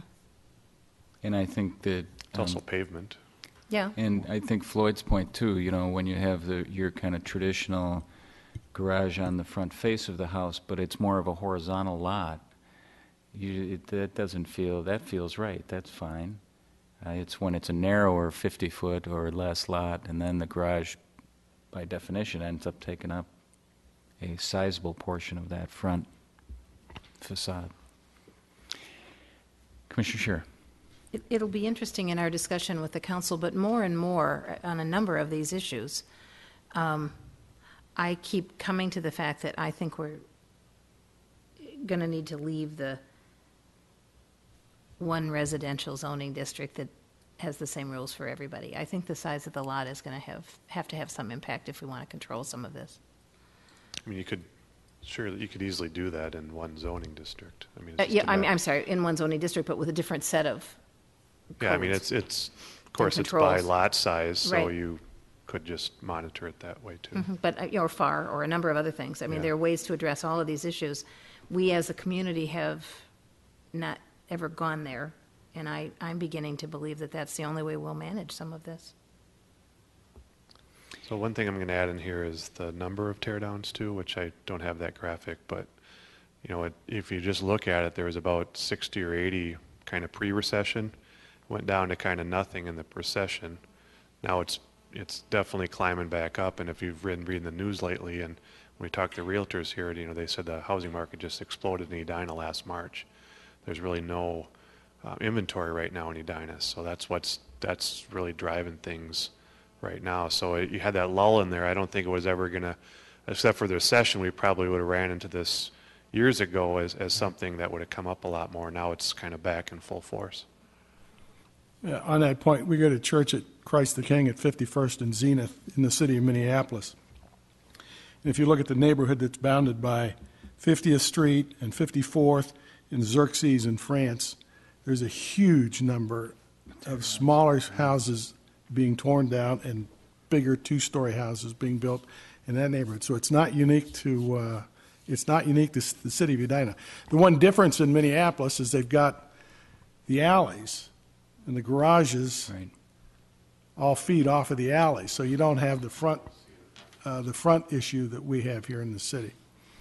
It was kind of interesting, too, I learned anecdotally that what's happening now is that because the financiers, the restrictions that have, the banks are more restrictive now after all this economic uproar and stuff, that it is almost easier for somebody to get a loan to build a new house than it is to do a major remodel on an existing home, because you can prove the value. New house, it's worth this much, whereas, you're increasing the value by however much. And so that some of the larger remodel jobs, the numbers of those are going down as a result. Because you can't get the financing for it. So that now, and so some people think that's contributed also somewhat to this rise in teardowns. It's like, well, let's just buy something and tear it down rather than buy something and really fix it up to fit us. Right. So I think, we're at the place where we're pivoting from the information gathering and option exploring stage to kind of what to do next. And we do have a work session planned with the City Council for March 5th. And the object of tonight was to kind of get us all on the same page, see if there's any other information we need to gather. We do have a meeting on the 27th where we could add an agenda item related to this if folks thought we needed to discuss it further. But then go to the council, and I think the point of going to the council at this stage is to kind of check in with them, report on what you've learned, and try to get any feedback if they think there's any course correction in terms of the direction we're headed. But then I think we'll be returning to, to our work of trying to figure out which of these options we should pursue, and I'm anxious for input on thinking about a framework for how we approach that. I don't want this to be a million details of different plans. I think we have to kind of organize it in a way that provides us, you guys have done a great job of talking about construction management as one piece and then the land use regulations as another piece. But I think even within the land use regulations, we can come up with some categories. Yeah, definitely. Floyd? Yeah, is there anything that you hear about that is missed in here, or that also should be looked at? There's hopefully cast a fairly wide net, and we're never going to get everything, but anything that jumps out as you is just not here. One idea that I've had or that I've thought about, and it relates more to the enforcement of the standards, whatever the standards might be.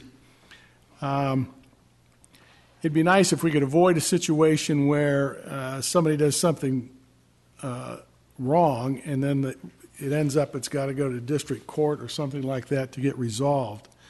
And perhaps the city ought to look at the possibility of establishing maybe an administrative hearing process to handle some of these, complaints, perhaps funded by bonds required of the developers or whatever, so that you can have an easy, not necessarily, not to be flip easy, but an efficient and streamlined way to create an to create a hearing so that the issues can be presented and resolved by some type of an administrative law judge or something within the city itself, and you get a resolution of an issue quickly, as opposed to having, litigation downtown that gets dragged out and nobody's satisfied with it because it's too expensive and too time consuming and all the negatives that go along with larger litigation. Well, that was one of our, not exactly, but that was one of our recommendations, that there is a type of fine or something, if your construction management plan, if you're breaking something on that, it's a, who knows, it could be a progressive fine system or something when you're cited for that. And, the city regulates dog licenses and things. We thought, there's must be a way that we could put this within our, maybe it doesn't go in the zoning code, but it goes someplace else from that standpoint. And, you know, we have all your legal expertise on here as to how we would do that. We'd Right. be But open for that. if the city levies a fine, then the developer challenges the fine, and then you end up down in district court. If there's some kind of administrative process within the city itself where you do get an objective Gotcha. hearing, Yeah. it could be resolved much quicker, and I think be more satisfying to the residents And and something that probably to the developers. happens quicker too. Yeah. I mean, it's We has to have be. asked the city attorney to attend that work session on March 5th, so we can address some of those issues. 5 o'clock. So it's 5 to 7. We have the whole thing. Right. 5 to 6:30. Is there anything else besides this on there then? This is it. Other questions or comments? Yeah, you guys have done terrific work. I know it's been very time consuming, but I think you've really made tremendous headway. So my thought would be we take this, your presentation, basically to the council, maybe forward it to them now, so they have a chance to be noodling on it. If they have questions they want to fire back our way before, if they got it now and they had something before the 27th, you could alert us to that, Carrie, and we could at least be prepared to kind of focus on that topic. I'd like a little cleanup on this first. Okay.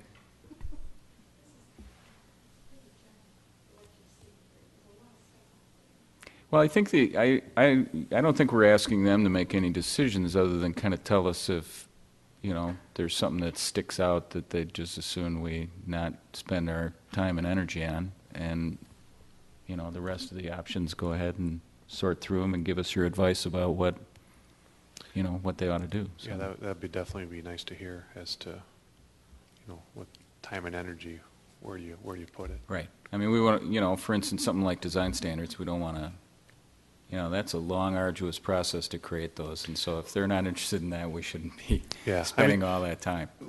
Again, we're not necessarily in favor of it, but Yeah. there's we're trying to bring people's thoughts forward too. So Right. Hopefully we got most of them. I'm sure there's little things here and there, but hopefully we got the themes picked up. I would encourage, our fellow commissioners, if there's things that you think of that, might be on the list, to get them to Carrie and Mike and get them included. Anything further on that item? I don't know that we need anything formal. I think I think we got a good direction. Thanks for all your comments. Thank you for your efforts. Can I just speak on one other subject quick? Sure. So it was brought to my attention the city of Minneapolis is actually doing some small area plans of the Linden Hills neighborhood, for example, and one of those corridors would be 44th Street as it goes down to France. So on the east side of France, obviously on the west side is Edina. They have funding and money, and I don't know all the details, for a small area plan of that area, and probably like downtown Linden Hills and some other things. But so just a thought, and I was throwing it out, if that's something the city wanted to get involved in now and take advantage of that across the street as well, if there's any synergy or something that could happen there. Carrie, are you familiar with that? I am. I've been contacted by Minneapolis staff, as well as Cornejo Consulting. Dan Cornejo is helping work on that. And so they're just in the beginning stages, and they may be looking for some input. Certainly seems like something that we would have a lot of interest in being at least engaged in some way. So maybe if you can keep us up to date on when they're trying to put that together and if they're looking for any participation from stakeholders on the west side of France. I'll do that. Any upcoming meetings or anything, I can send out an email. Yeah, all right. I'm sorry. I know it came out in the Morningside neighborhood update too, so I got it to that. But I think there'd probably be more helpful to have more follow-up as it. And I'd be curious to see if they're contemplating any formal, outreach to stakeholders on the west side, if they're talking about that France corridor. And if they're doing a small area plan, you would think that they'd be interested in what people are thinking on both sides of the street. Next agenda item is correspondence and petitions. You have the council connection and attendance. I didn't see the attendance in here, but that's because this is the first meeting, right? All right. So we're all 100%. Everybody here is 100% as of today. Congratulations. Then we have chair and commission member comments. Any commission member comments that we haven't covered this evening? I just have a few I wanted to mention. Last night, I, along with Commissioner Potts and Commissioner Carpenter, attended the ULI workshop with the council. It was tremendous. It was really this, for those who aren't familiar with it, there is a project that has, I think, received grant funding. Carrie, you can correct me if I'm off track here, but it was a panel of land use, development, design, finance experts, along with a couple of great kind of facilitator leaders from the Urban Land Institute. And it included a data dump of biblical proportions on statistics, on demographics, and the change, and the Gen Y versus the baby boomers, and how that's going to impact planning and how we ought to think about this. And I guess as I sat and listened to it, it was, we spend so much of our time dealing with individual cases. It's just very valuable sometimes to step back and realize there's a bigger picture, and we are called a planning commission, and so we should be working to think about these things. So if people haven't had a chance to get the handout, I think if we can circulate that to the planning commissioners who weren't able to attend, it was a great effort, and I think stimulated some of the council thoughts and some of those. I don't know, Ken, if you've got anything to add. No, but we got it electronically.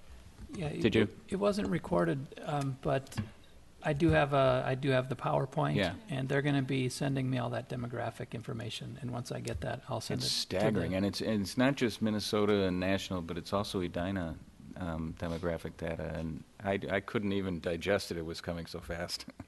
And I guess the only thing I'd add, I mean, it was great to have, I think we had the full council in attendance, and through the eyes of these experts, it gave us a chance to think back about the Centennial Lakes development and what some of the parts and pieces were of that, 50th in France, how that came along, and think about what lessons we might learn and bring forward to future development work that we do. The other thing I wanted to mention, Carrie, do we have the Byerly's project on the next council meeting, or the next planning commission meeting? Yes, that is scheduled for your next meeting. Okay, on so the I wanted to 27th. alert you to the fact that that planned unit development that we saw as a sketch plan review a year ago, maybe. So that is coming back to us as a formal application for planned unit development review. Will be at our next meeting. So set aside some extra time on the weekend before our next meeting to dig through that packet. Hey, Carrie, can you include the notes from when that was in the sketch plan also? Yeah, I intend to. I'll Okay. have the minutes. Maybe and we're the- already, but And the council comments as well. okay.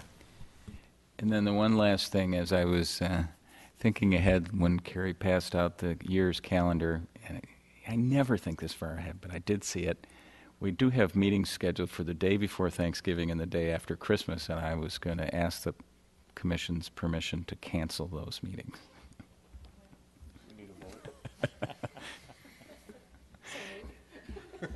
Second. By acclamation. All right, so you'll thank me in about 10 months. So I have nothing further. Staff comments? None for me this evening, thanks. Chris? Okay. Jordan? All right. Then I guess we're just looking for a motion to adjourn. Move we adjourn? All in favor, say aye. Aye. Thank you very much.